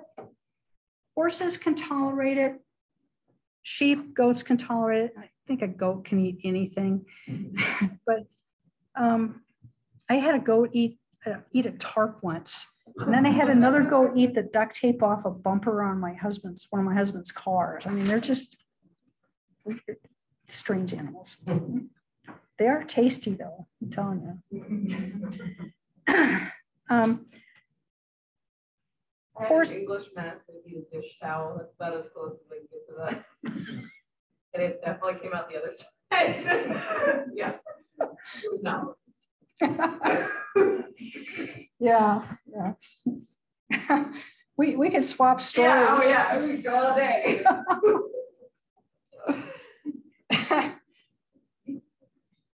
Yeah, so horses, it'll give them a bellyache. I haven't had sheep problems with it, but the cattle, it's absolutely lethal. Beautiful flower, native. Who knew? Okay, forbs. Forbs is a kind of a range management way of saying weeds and wildflowers. And I get people calling me about prickly pear cactus and the hedgehog cactus. So out on the prairie, there's a number of different types of cactus, including we have barrel cactus up here, which is really kind of cool. But we have another kind of, I call them hedgehogs. And they're kind of a round little thing and they're very spiny. And if you step on it, it'll spring up and it'll attach into your calf. And so I recommend carrying, walking around on the prairie, carry a Leatherman with me so I can pull it out. and my dogs will step on it and I'll pull it off of them. Horses, oh my gosh, my neighbor's horses, I crawled into their pasture one day and pulled hedgehogs off of them. So I get people calling and say, well, how can I get rid of these? You know, what herbicide will kill them? No, none.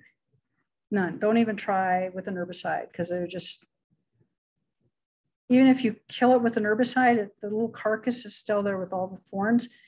So I tell people, and they don't, and trust me, people don't want to hear this. You take a barbecue tongs, those long barbecue tongs, and a bucket, and you walk around on your prairie and you look for these, and you take your barbecue tongs and you grab them with the tongs and you put them in the bucket. And I get a lot of pushback on that. It's like, walk your prairie, you know, get to know what's out there. There's a lot of beautiful things. Scarlet globe mallow. Oh my gosh, that's beautiful orange. It's worth walking out there. And so I have on both the Master Gardener and the Extension Office website, I should have some pictures of prairie flowers out there. And there's some stuff that's just absolutely gorgeous. And then there's some things out there. There's some daisies out there. Woodman's daisy that grows in soils that have high selenium content. And I actually have a little pocket out there of these woodsman daisies. And so I know that there's an area that's got high selenium. Fortunately, my animals kind of avoid it. Don't eat that. Prickly pear, guys, we know what that is. Beautiful flowers, just a beautiful yellow flower on them. Scarlet globe mallow, nice orange flower on these guys. Fringe sage. So I'll get people that'll call and complain about fringed sage artemisia. This is a plant that's an indicator. And when someone says, how do I get rid of the fringe sage? The first thing I'll tell them is, are you mowing your prairie or are you grazing it hard? Because this is an indicator, and this is a colonizer plant that will move in and try to help hold the soil and help other plants get going. And so if someone tells me they've got that, I'll start asking them those questions. And it's like, you got to get the horses off and you got to stop mowing. And then you will get, and then this will eventually go away, but it will take years. Because when you start having nothing but fringe sage, that's a real uphill battle. It's native, it belongs here. Hooded phlox, and there's a pile of snow around it, so you got to go look for it early. April, late April, early May. Beautiful little flower. Okay, so last year we had last couple of years we have had a population explosion of these guys. Rabbits. We have these guys, these are the damage they cause. Yeah, you don't want to find that on your tree. And domestic dogs. So I must have 20 rabbits on my property, and they're in my windbreak. They're predominantly in my windbreak. They're along the buildings. The corgis try to chase them. The Akbash chases them, and they've chased them so much. It's kind of this half-hearted attempt. Yeah, okay, I'll give it kind of honorable mention, and I'll kind of. So I say maybe on the dogs. Got a neighbor who has jackrabbits, the big hares. They have Jack Russell Terriers, and even the Jack Russell Terriers look at it and go, "What's the point?" So these work best for protecting your trees because I guarantee you the rabbits will try to eat the bark off your trees, both the cottontails and the jackrabbits. So a hare, big long ears. And when they run, they kind of stand up on those back legs and they just are sprinters. They go. Yeah. So with both of these, again, it goes back to my soapbox. If you want rabbits, mow your property because all these animals, the ground squirrels, the 13 stripers, the rabbits, they want to have a clear view. They want to be able to look out over the prairie so that they can see that fox, that coyote, that hawk, the owl, so they can see the predator coming at them. They want that clear view. If you want to control these guys and you don't want rabbits and all those other critters, don't mow, let that grass get tall. Because if they can't see the predator coming, they're going to move to someone else's property, preferably someone's that has mowed. And if you ever get a chance to drive up Whitney north, you can see where someone has mowed their prairie to death and they have just nothing but prairie dogs, just nothing but prairie dogs. And the neighbors who don't mow have no rodents. They don't have any problems. So again, these guys, prairie dogs, I'm not a big fan. They're native. They have their place in the ecology. Black-footed ferrets like to live in their holes. There's a pygmy owl that likes to live in the holes, a ground nesting, burrowing owl. And so they do support other wildlife, but you're also going to find rattlesnakes down in there and black widow spiders and funnel spiders. And those funnel spiders are those ones that build that nest, that funnel, that's their name, funnel spiders. Their bite is actually pretty toxic. They're not up there with a black widow spider, but they're pretty toxic. So a lot of these spiders, some of them get a bad rap for being venomous, but what's actually happening is that on their fangs, they have a lot of bacteria, and that bacteria is what's going to make you sick. So prairie dogs, again, they want that clear view. So if you ever see a prairie dog area, notice that there's no tall grass. The prairie dogs have eliminated that tall grass, and you'll see a lot more bindweed growing in that area and a lot more buffalo grass and blue grama grasses growing in that area because they've gotten rid of all of it. And so not mowing or not overgrazing is how you control these guys. And there are some really interesting things on the internet on how to get rid of prairie dogs. I mean, we have state property behind our house. It's the state property there on East 4 Mile. And the prairie dog moved in last year. At least that was the first time I noticed their hills and they're coming down ridge. How do we stop them from moving? And Hyla, our house. Don't mow. Don't mow. Well, no, we only mowed once last year. Don't even mow Don't once. know that. Yeah, don't even mow. And that's the problem I have with that whole area there, 4 Mile and Riding Club, is you go around hills. For God's sake, the worst thing you can do is mow a hill because the hills can't support anything. And so the water runs off, they're hotter, they're drier, year round, they're hotter and drier. Don't mow. And so the neighbors like to mow up there. They mow a lot.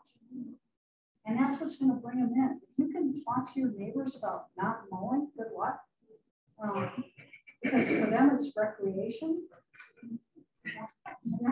Both of our neighbors have got trees and they don't really know. So thank goodness. Yeah. Yeah, the prairie dog moved it on the map. Yeah, the state's not going to do anything about it. But if it's being grazed, that's part of the problem. Usually it's only grazed for a few weeks a year. Yeah, the state's pretty careful about grazing. It gets entertaining. Like, so there's, yeah, it's entertaining. I don't want to go there. The county health department does monitor several prairie dog colonies around the state. Yeah. Because the population is what's going to give that first indication of bubonic plague in the fall. Oh yeah, yeah, that's scary. So prairie dogs carry fleas, and the fleas have got carry bubonic plague. And you don't ever want to. Cat goes out and catches prairie dog, kills prairie dog, brings it in. Your cat, you let the cat in the house, and the flea bites you. Yep. Oh, I've watched people walk their dogs through prairie dog towns, and that's just mortifying. It's oh my gosh. Really? Aren't the fleas species specific? They're still going to jump on a little body if there's nothing else out. Right. Or if like a cat or a dog manages to get one and brings it back into the house. I mean, I had a cat that would catch pigeons, and try to bring them into the house. I was like, oh, you draw the line, right? Draw the line.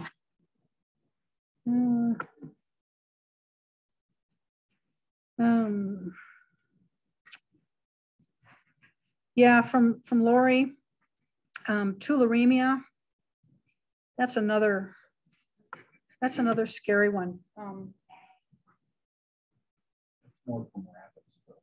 That's from rabbits, yeah. And yeah, they carry things with them you don't want. Tularemia doesn't tend to be around this area. Yeah. It's a little bit further west. A little further west, further north. Yeah. They had some outbreaks of that in Torrington for a while and in Wheatland, but fortunately it's not come here. Yeah, I know. Yeah. I've had long conversations with Wanda Manley, who worked up at the lab. I have a whole respect for microbiology. Yeah, right. Is this this rabbit disease you're talking about? Is that the disease that shows up on the radio? No, this is another bacteria. Does it just kill them? What is it? I don't think it necessarily kills them. What I remember is the problem is when you've gone rabbit hunting and you're skinning the rabbit, and somehow you can get it transferred. Okay, they had something like that. Yeah. I was wondering if it was that or if it was the other disease that shows up like on rabbit meat. But I know what you're talking about now. Yeah. You gotta be careful when you handle it. Yeah. Because I think it's another parasite that lives on that animal. Yeah. And the trick is, getting the right diagnosis to get the right antibiotics. That's the other tricky thing. Yeah. Yeah.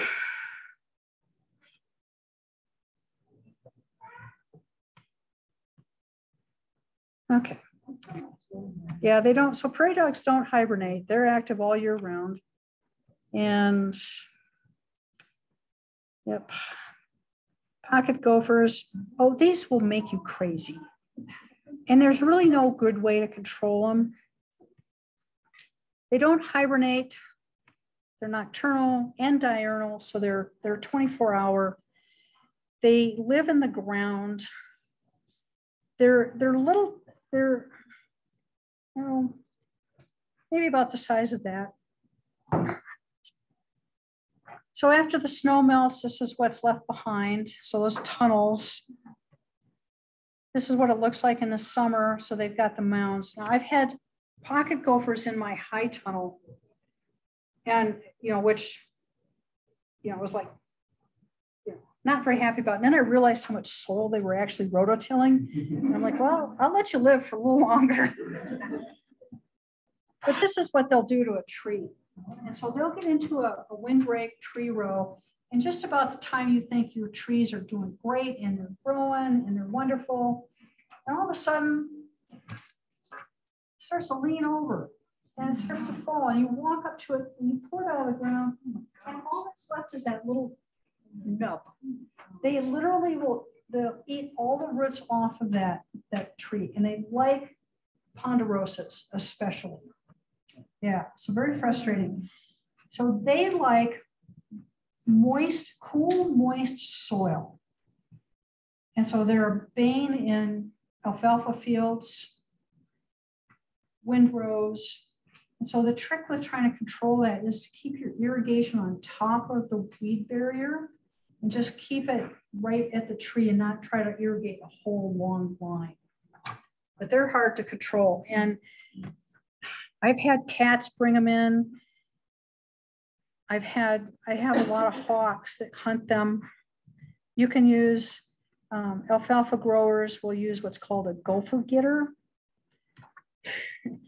And so it runs kind of a trench, underground trench, tunnel, and then it drops poison pellets along the way because a pocket gopher will go to another trench and it'll eat these pellets.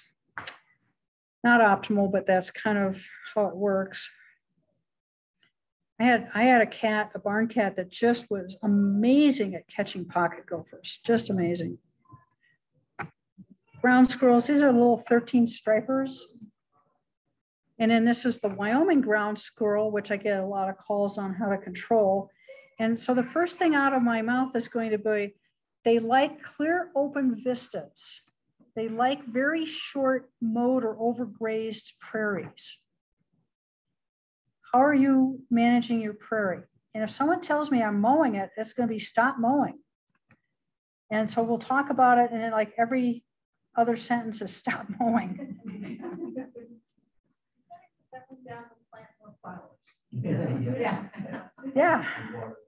Yeah. So this is what their hole looks like on the Wyoming ground squirrels and the Richardson, the 13 stripers. Don't mow, don't mow. Plant more flowers, water more. And foxes, I have chickens, but my chickens roost at night, so they're protected by my dogs. But the foxes and the coyotes, and we have weasels out here, which that's another story.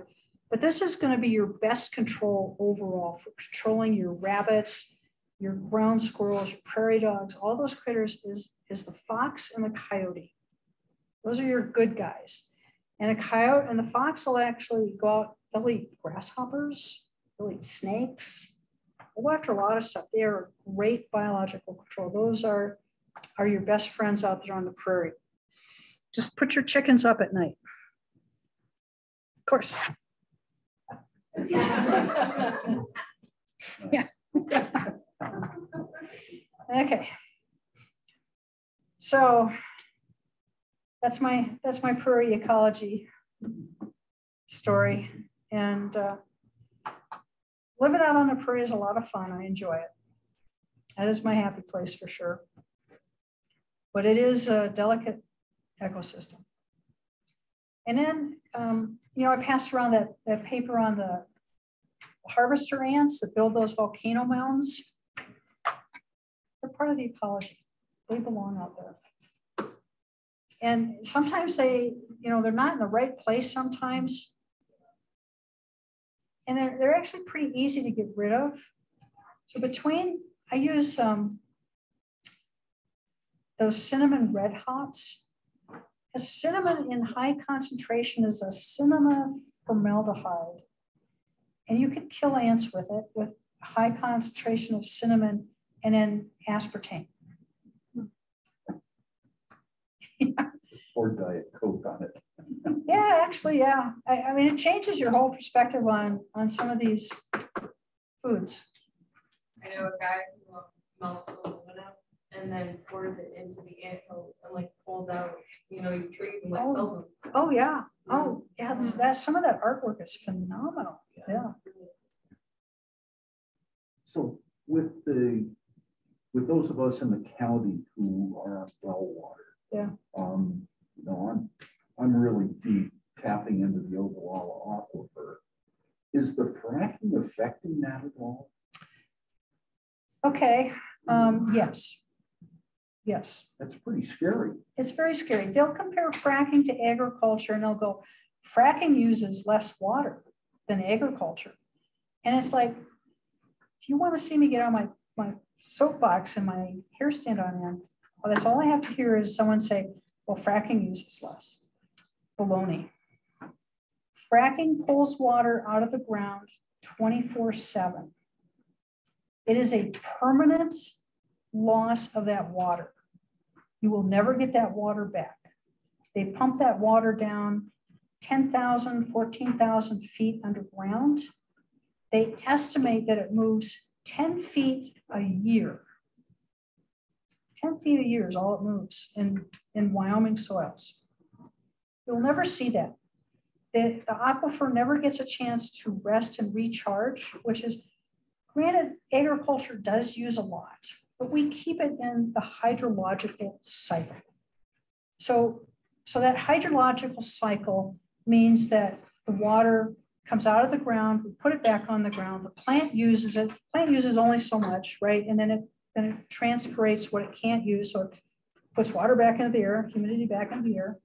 Some of it goes into the ground, some of it runs off, but it stays in that cycle. We never pull it out. Fracking is a permanent pullout of water out of the hydrological cycle. And I really think, because fracking is going on globally, I really think that's the reason why we're seeing climate change happen so fast. Is we don't know how much moisture is actually out there. We don't know how much water, but we're pulling it out and we're putting it deeper. And so it's never going to see the light of day in. Where in Wyoming are they fracking right now? Oh, where aren't they? No, that's a tertiary recovery. It is right now, tertiary recovery isn't really profitable. They're all up in Casper and all that area has virtually shut down. Yeah. Now they own the water rights because they're very smart. They come out and buy the water. Yeah. But fracking is only profitable when oil prices really high, and they're not. They're fracking here in Laramie County. In Laramie County, they're actually doing it, not have the permits for it, but actually doing it. Yes. So basically all of the oil and gas that can be extracted without fracking has already been extracted, like in the whole country. So now it is fracking, like that's what's left. Yep. Well, no, that's not. No, not all of it needs to be fracked. I mean, down in Texas, you do tertiary recovery without frack. But fracking is a problem everywhere. That's for sure. But, most of it has stopped. It stopped doing it.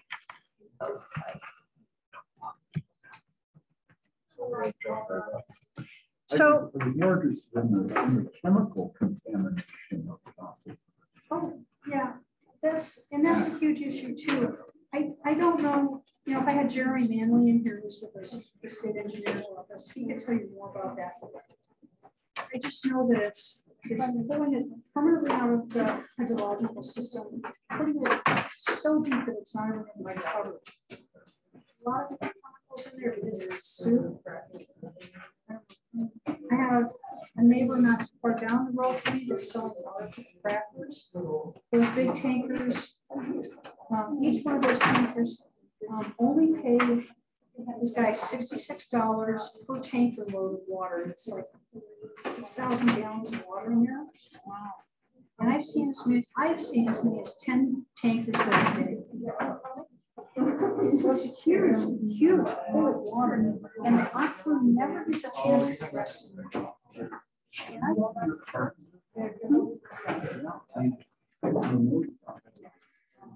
There's a couple of them out there. Oh, are there? Ed Ferguson's not the only one. No, This is a Dennis Bear. This one of them. Oh yeah. Shipping water. Yes. Yes. Oh, it's a money maker. And but the consequences down the road are huge. I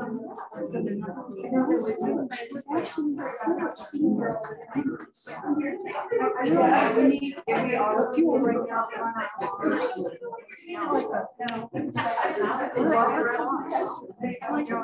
It'll show up. It'll eventually show up down the road. So you can work on puncture vine. On Saturday. Vinegar. 20% horticulture vinegar, or even just regular vinegar, will take out puncture vine. Like if you're talking like a huge area, you just put like a mixture like that in a sprayer. And yeah, can you identify puncture vine before it goes to seed? Probably not. Okay. My husband might be able to. Because it's, Is there a time of year where that typically happens? Well, it has those little flowers, right? Before you see it has the little tiny yellow flowers and it's got this fern-like leaf to it. Yeah, I'm gonna interrupt really quick. Jason said you needed my email. He emailed it to you. Okay. Just right before class, so you probably haven't seen it.